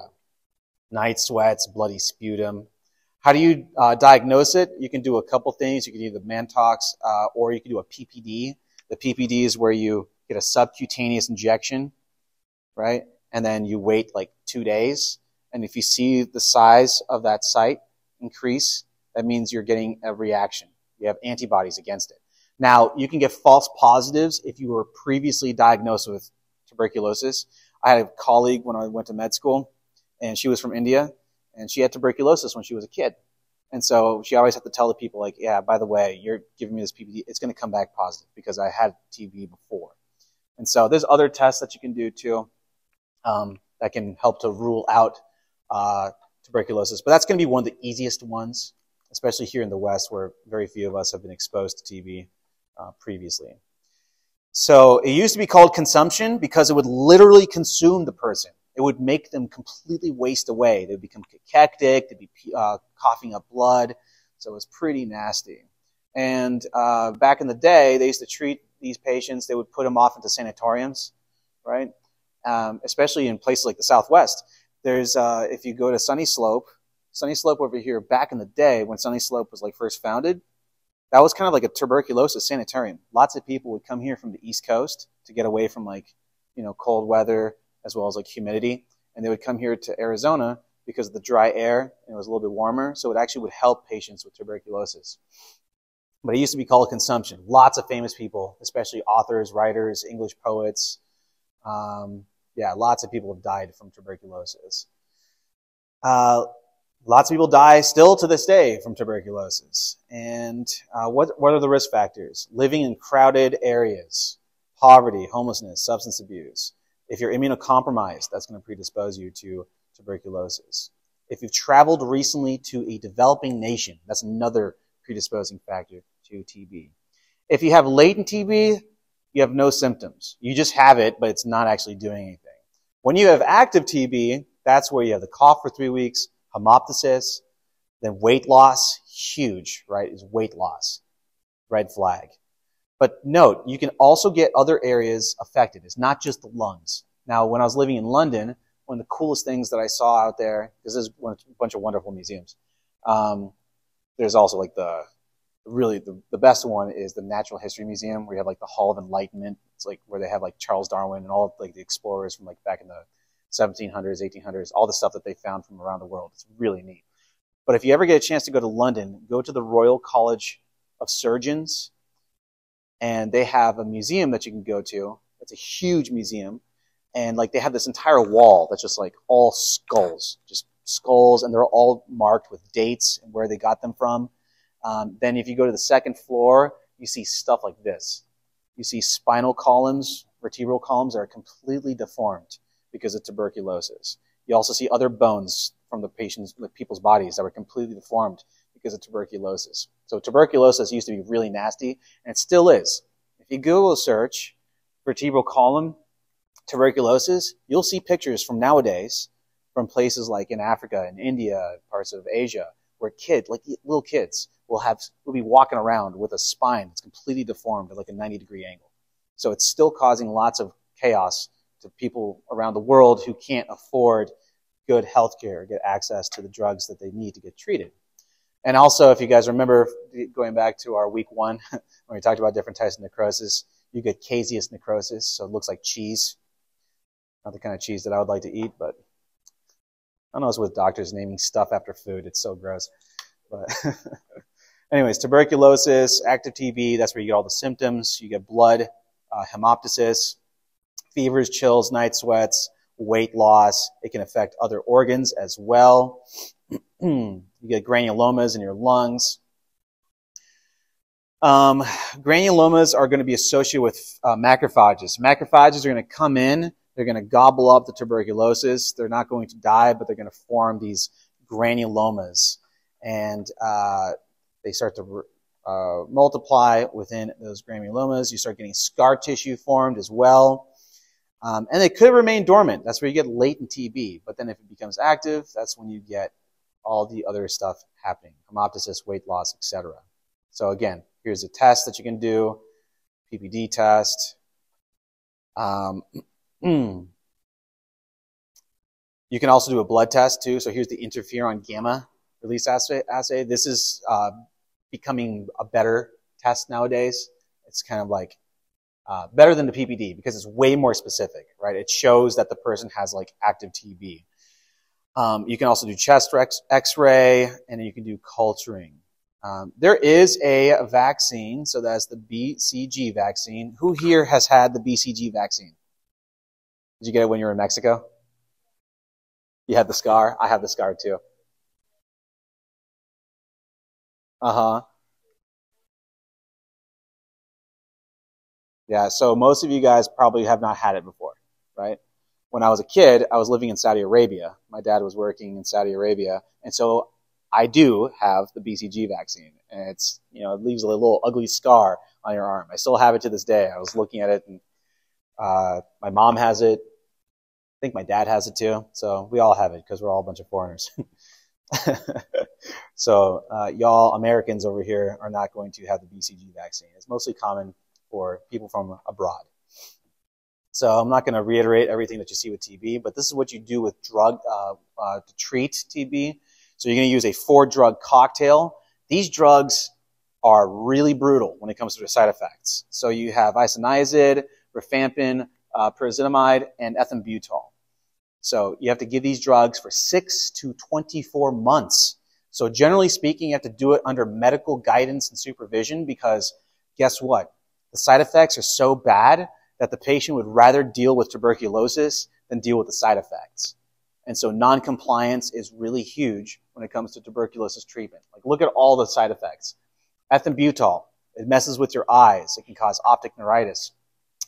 Hepatotoxicity, nephrotoxicity, hepatotoxicity. Lots of really nasty side effects. So people do not want to take these drugs. And by the way, don't memorize all the side effects for these drugs. Just know that the side effects are pretty nasty. All right, so we are at 12:41. Let's go through coccidiomycosis real quick. So coccidiomycosis, this is, if you lived in Arizona, you are very familiar with valley fever, right? Does anybody in here have any pets that have had valley fever? You have? Are they okay? Yeah, sometimes people's pets will die from valley fever. I've had friends that have had valley fever, and it can cause permanent scarring of the tissues in the lungs that are affected. Pets can get it. And how do you get it? You get it, dirt. Yeah, exactly. So here in Southwest, we get monsoons. The rain is usually preceded by a haboob, which is the greatest word in the English language. So a dust storm comes in, blows up all these spores from the soil, and you breathe it in. Right? You breathe in the Coccidioides immitis spore, and then it gets into your lungs. And that's how you get valley fever. Most of us have been exposed to valley fever if we grew up here. I moved here when I was 3 years old, and so I've definitely been exposed to it in the past. So I probably have antibodies against it. Most people that move here from other states have not been exposed to it, and they are at a higher risk of developing valley fever because they don't have the antibodies against it. So new transplants to the Southwest can tend to have a higher risk of getting this. So notice the map distribution right here. We're in the hotbed of it, right? Arizona. You also get in parts of California, parts of Mexico, parts of New Mexico, parts of Texas. So what are you going to see with coccidiomycosis? When you hear mycosis, that's a fungal infection. So if you hear a mycosis, that's fungus. So you get all the flu-like symptoms, fevers, chills, night sweats, shortness of breath. You also get erythema nodosum, which is where you get these like little painful nodules on your legs. It doesn't only affect your lungs. It can actually become disseminated. And that's really dangerous because it can cause some serious damage to the rest of your body. So disseminated coccidioidomycosis, very dangerous. How do you treat it? It's a fungal infection. You can just give them antifungals. So like amphotericin B, itraconazole, fluconazole, those types of drugs would be effective against coccidioidomycosis. This is your erythema nudosum. You get all these little red spots around the legs. So that would be consistent with valley fever. But there's other things that can cause erythema nudosum too. So it's not just valley fever. It just can sometimes coincide with valley fever. And this is a little radiograph with a lung that has some scarring due to coccidioidomycosis. And that's it. Let's continue on bronchiectasis when we meet up again on Friday. We'll wrap up respiratory. So have a great day, guys. So for today, we're going to finish up respiratory where we left off last time, and then we're going to begin part 1 of GI. Over Thanksgiving break, I'm going to post part 2 of GI. So I want you guys to review it. Part 2 of GI as well as genetics. So I want you to review those on your own. Genetics is pretty easy. It's pretty straightforward. There's only a handful of diseases that I'm going to make you guys be familiar with. But part 2 GI, it's going to deal with a lot of liver disorders, things like that, which are also pretty straightforward. So nothing really too tough. So it'll be some light reading, some light studying for you over Thanksgiving break. Then when you get back from Thanksgiving break on Wednesday, we're going to do a big crash review of all the stuff that's going to be on your exam on that Friday. So we'll do all that the week after Thanksgiving. Any questions so far on respiratory? So cool. Let's finish out respiratory. So last time we were talking about coccidioidomycosis, right? So coccidioidomycosis, that's going to be a very common fungal infection that you'll see here in Phoenix, Arizona. You'll see it in the Southwest. Another name for coccidioidomycosis, aside from valley fever, it's also referred to as San Joaquin Valley fever. That's another term for it as well. And as I mentioned before, it can cause some severe damage to the lungs. So it can actually cause some serious scarring. If it's bad enough and it becomes disseminated throughout the body, it could potentially kill a person as well.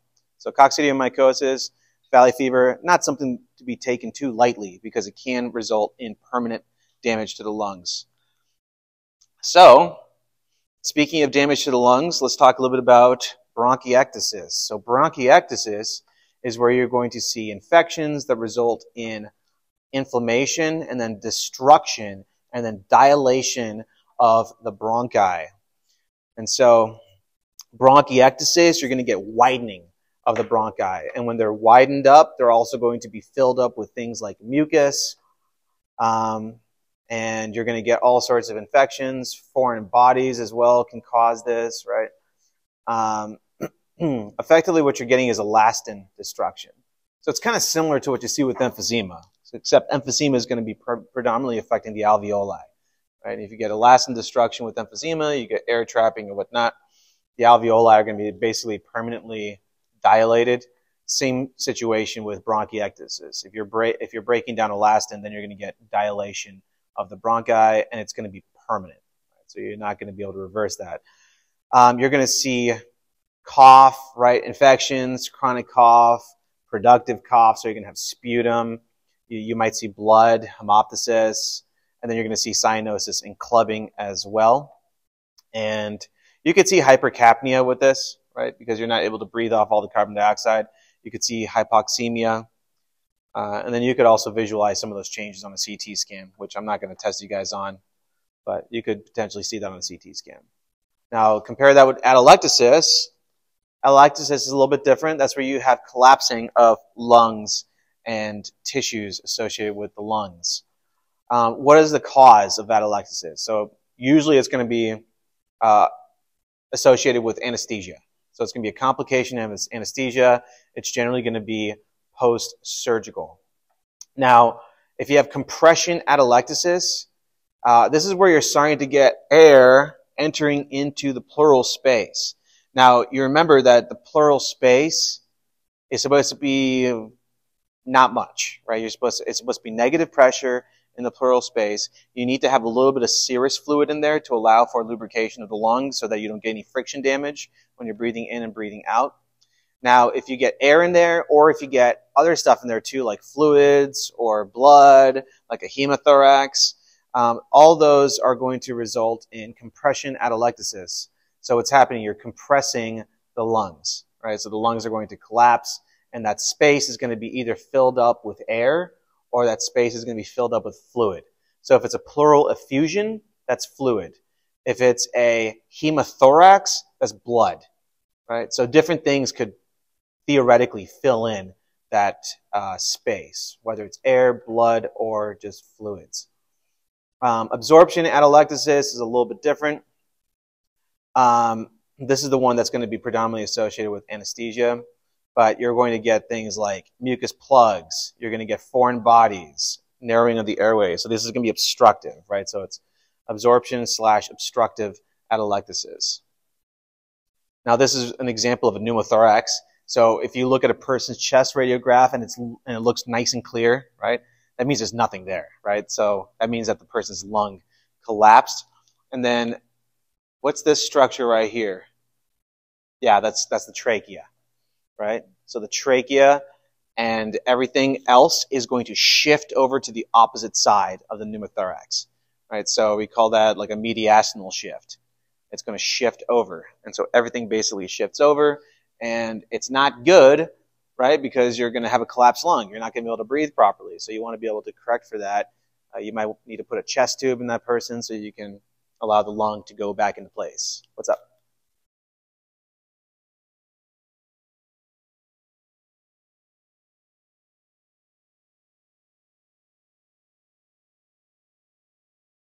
Why don't they just drain the air?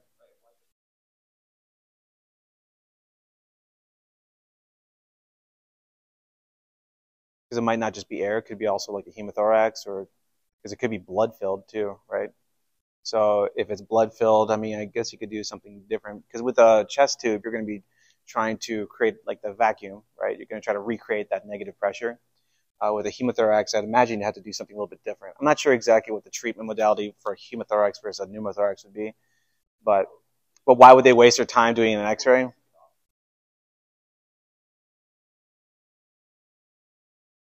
Right? Yeah, you could do a percuss. You could theoretically percuss. You could theoretically do that without an X-ray, but it's good to also cross the T's and dot the I's and make sure. That's pretty damn significant. That's pretty significant. This person is going to be in severe respiratory distress. Why would they waste their time doing an X-ray? Well, X-rays are really fast. You can even have like a mobile X-ray, right? You can bring an X-ray to the patient's bed in the ER if you had to. Right? You're just thinking that they should go directly into getting a chest tube, get this thing fixed right away. Yeah. I don't know. You also want to just do X-rays just to see what else might be going on in there too. So don't ask me why that's the protocol, but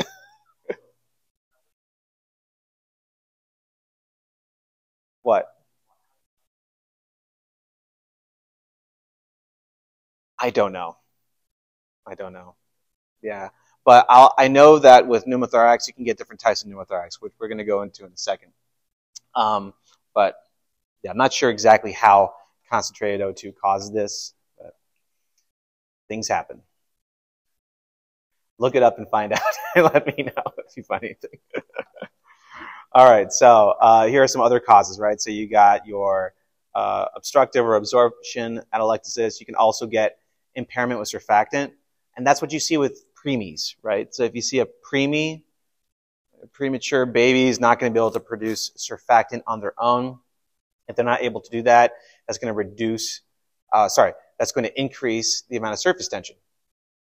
And it's going to make the lungs collapse. So surfactant is there. It's like a soapy type of oily substance, right, that's going to be produced by your type 2 pneumocytes to be able to reduce surface tension, increase compliance. If you can't produce surfactant, then you're going to get the opposite, right? And so you're going to get neonatal respiratory distress syndrome. So this is something that you see with children. So that's why you need to give preemies and neonates that aren't able to produce surfactant on their own, you need to give them exogenous surfactant to be able to overcome that. What are you going to see with atelectasis? Shortness of breath, obviously. Chest pain, obviously. The person might be coughing as well. Huge risk for pneumonia. Lots of things that affect the lungs can secondarily cause a pneumonia. So, for example, if a person has broken ribs, if a person breaks their ribs, they're going to have to get respiratory physiologist and a respiratory therapist to come in and help the person breathe. Because when you have a broken rib, you're going to have a hard time breathing. And if you have a hard time breathing, stuff begins to pool in the lungs, including bacteria, right?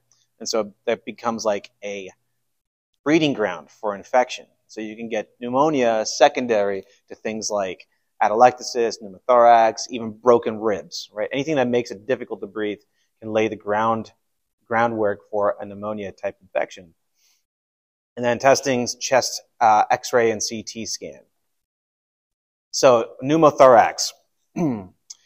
This is where you get air within that pleural space. This can happen secondary to trauma, like maybe you had a stab wound to the chest, for example, or it could just happen spontaneously. There's a friend of mine, he had this happen to him spontaneously. So what are some of the risk factors for a spontaneous pneumothorax? Being really tall and being really thin. My buddy fits both of those. He's very tall, he's very thin, and then just randomly, spontaneous pneumothorax. So pretty nasty situation. And so if you have a closed pneumothorax, that could be due to a ruptured bleb. So the interpleural pressure is going to be less than the atmospheric pressure. That's going to be within a closed pneumothorax. So your interpleural pressure is still going to be a vacuum. Okay? Open pneumothorax is where you have an opening. This could be a stab wound, for example, right? So your interpleural pressure is going to be the same as the atmospheric pressure, right? So it's supposed to be at vacuum. So what's going to happen? You're going to get a sucking chest wound, right? And so air is going to just enter into the interpleural space, and then eventually it's going to equal itself out. So you're going to have equal pressure within the pleural space as well as the atmospheric pressure. And then a tension pneumothorax, this is where you get basically like a one-way valve type scenario. And then air is going to, so your interpleural space now is going to be greater than the atmospheric pressure. And air is going to enter in during inspiration. So every time you take a breath in, you're going to start getting air entering in further and further and further. So it becomes a perpetual cycle. So that's not a good situation. So this over here would be the tension pneumothorax. So you keep on getting air within the interpleural space. What are the symptoms? You're going to get dyspnea, which is difficulty breathing, tachypnea, the heart rate's going to start accelerating, obviously chest pain. Breath sounds are going to be decreased in the areas that are affected, and then percussion, right? So if you percuss that area, you're going to get hyperresonance. And then you'll see deviation of your trachea. If it's a tension pneumothorax, the deviation is going to be away from the affected area. So this over here is a tension pneumothorax. You got your empty space over here. Tracheal deviation is going to be in the opposite direction. And then you can diagnose that with chest x-ray if you wanted to, which you should. Trent. So you diagnose it with a chest x-ray, and then you put in a chest tube so you can help to correct the issue, bring that interpleural space back to a negative pressure. All right, so let's talk about respiratory distress versus respiratory failure. So with distress, you're going to have a hard time with oxygenation. Versus failure, you're not going to be able to get any compensatory mechanisms to come into place to correct the issue. And so we'll go into the differences between those two. So here you got acute respiratory distress syndrome, or ARDS, or ARDS. You're not going to get proper gas exchange. So you have inadequate gas exchange. This could be due to an infection, right? So you get lots of fluid starting to accumulate within the lungs, so it's making it really hard to be able to breathe and get gas exchange, right?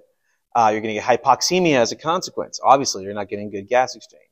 But you're going to get some compensatory mechanisms kicking in including respiratory rates are going to become tachypnic to be able to overcome this. And your heart rate is also going to go up. So you're going to become tachycardic. And this is the main cause. It's going to be sepsis. Right? It could be pneumonia, trauma as well, aspiration. This is what you would see with a lot of patients that had like really severe COVID-19, severe cases of flu as well. And then this is the final stage, would be acute respiratory failure. Now, this is where the body is not able to compensate properly, right? So your respiratory rate is going to be really high. You're not going to get a good tidal volume if you're breathing really, really rapidly. Then all of a sudden, now your heart rate starts to tank, your blood pressure starts to tank, you're going to become acidotic, hypoxemic, you're going to be hypercapnic, and then eventually this could result in multiple organ failure, right? So you're going to get MODS, so multi-organ dysfunction syndrome. So that's end-stage respiratory distress, right? So you got acute respiratory distress, which eventually will turn into acute respiratory failure if left untreated.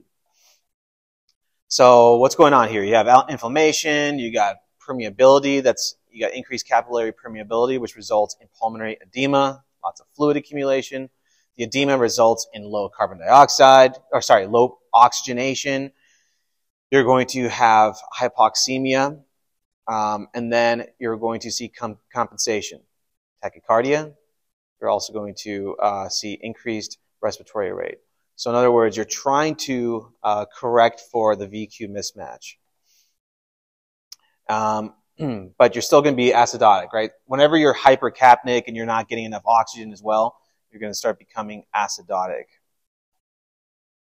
So how do you test this? You do ABGs, arterial blood gas. Has anybody in here ever taken an ABG on a patient before? So you go into the radial artery, and then you take a needle, and you go straight in. It's at a 90-degree angle to the skin, and you have to go really deep in there, and it hurts a lot. The patients do not enjoy that because, remember, think like veins are going to be more superficial, arteries are going to be way deeper. And so if you're going into the radial artery, you have to go really deep. And then you get the blood sample from the artery, you take that off, and that's how you get your ABGs, arterial blood gas. And then you're going to see hypoxemia in there. You can also do chest x-ray. This is what the chest x-ray is going to look like. You just have infiltrates all over the place, right? So it's going to be all looking super white. So you got white out lungs. You could do cultures if it's an infection, right? So you can see what kind of organism it is that's causing this, so you can try to treat them with antibiotics right away. You want to give them oxygen. You want to do other supportive treatments as well. You want to prevent the infection from getting any worse. And if it gets really bad, you want to intubate and do mechanical ventilation on that patient. And so these are all the signs and symptoms of ARDS, ARDS, and these are all the different causes, right? It could be trauma, infection, shock, emboli, all that stuff. So let me go ahead and start the quizzes, but I'm not going to go ahead and complete the quizzes in class because I want to get through as much GI as possible. So let's do one question just so you have access to it over the break. And then you can do those quizzes on your own. And let me know if you have any questions. I'm probably not going to answer any questions over the break. I'm sick of you guys. I want some time for myself. Just kidding. Let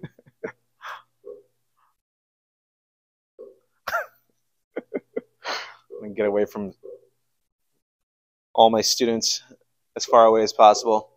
If I see you at the grocery store, I'm going to run the opposite direction.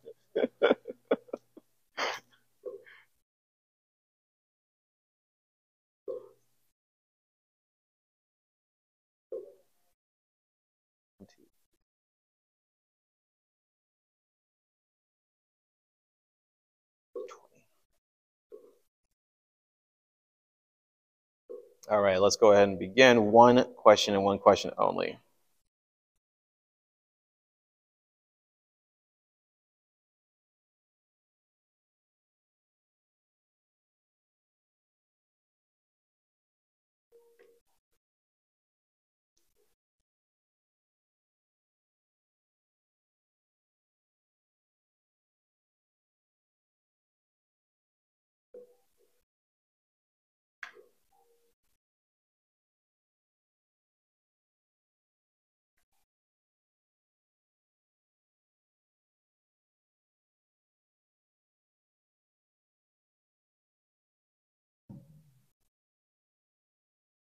So this is a pretty good example of a lobar pneumonia. Right? So it's going to be isolated to one lobe. This would be pneumonia. This is not bronchitis. Right? So this is more severe than bronchitis. Generally speaking, bronchitis is not going to really drop your O2 saturation significantly, but this person's O2 saturation is pretty dang low. It's like, what, 90? Yeah, 90%. So that's not great. You would see fever potentially in bronchitis, but this other stuff you're really not going to see with bronchitis. Bronchitis sucks, but it's not as bad as pneumonia. Pneumonia is going to have way more severe symptoms. So this is much more in line with a pneumonia.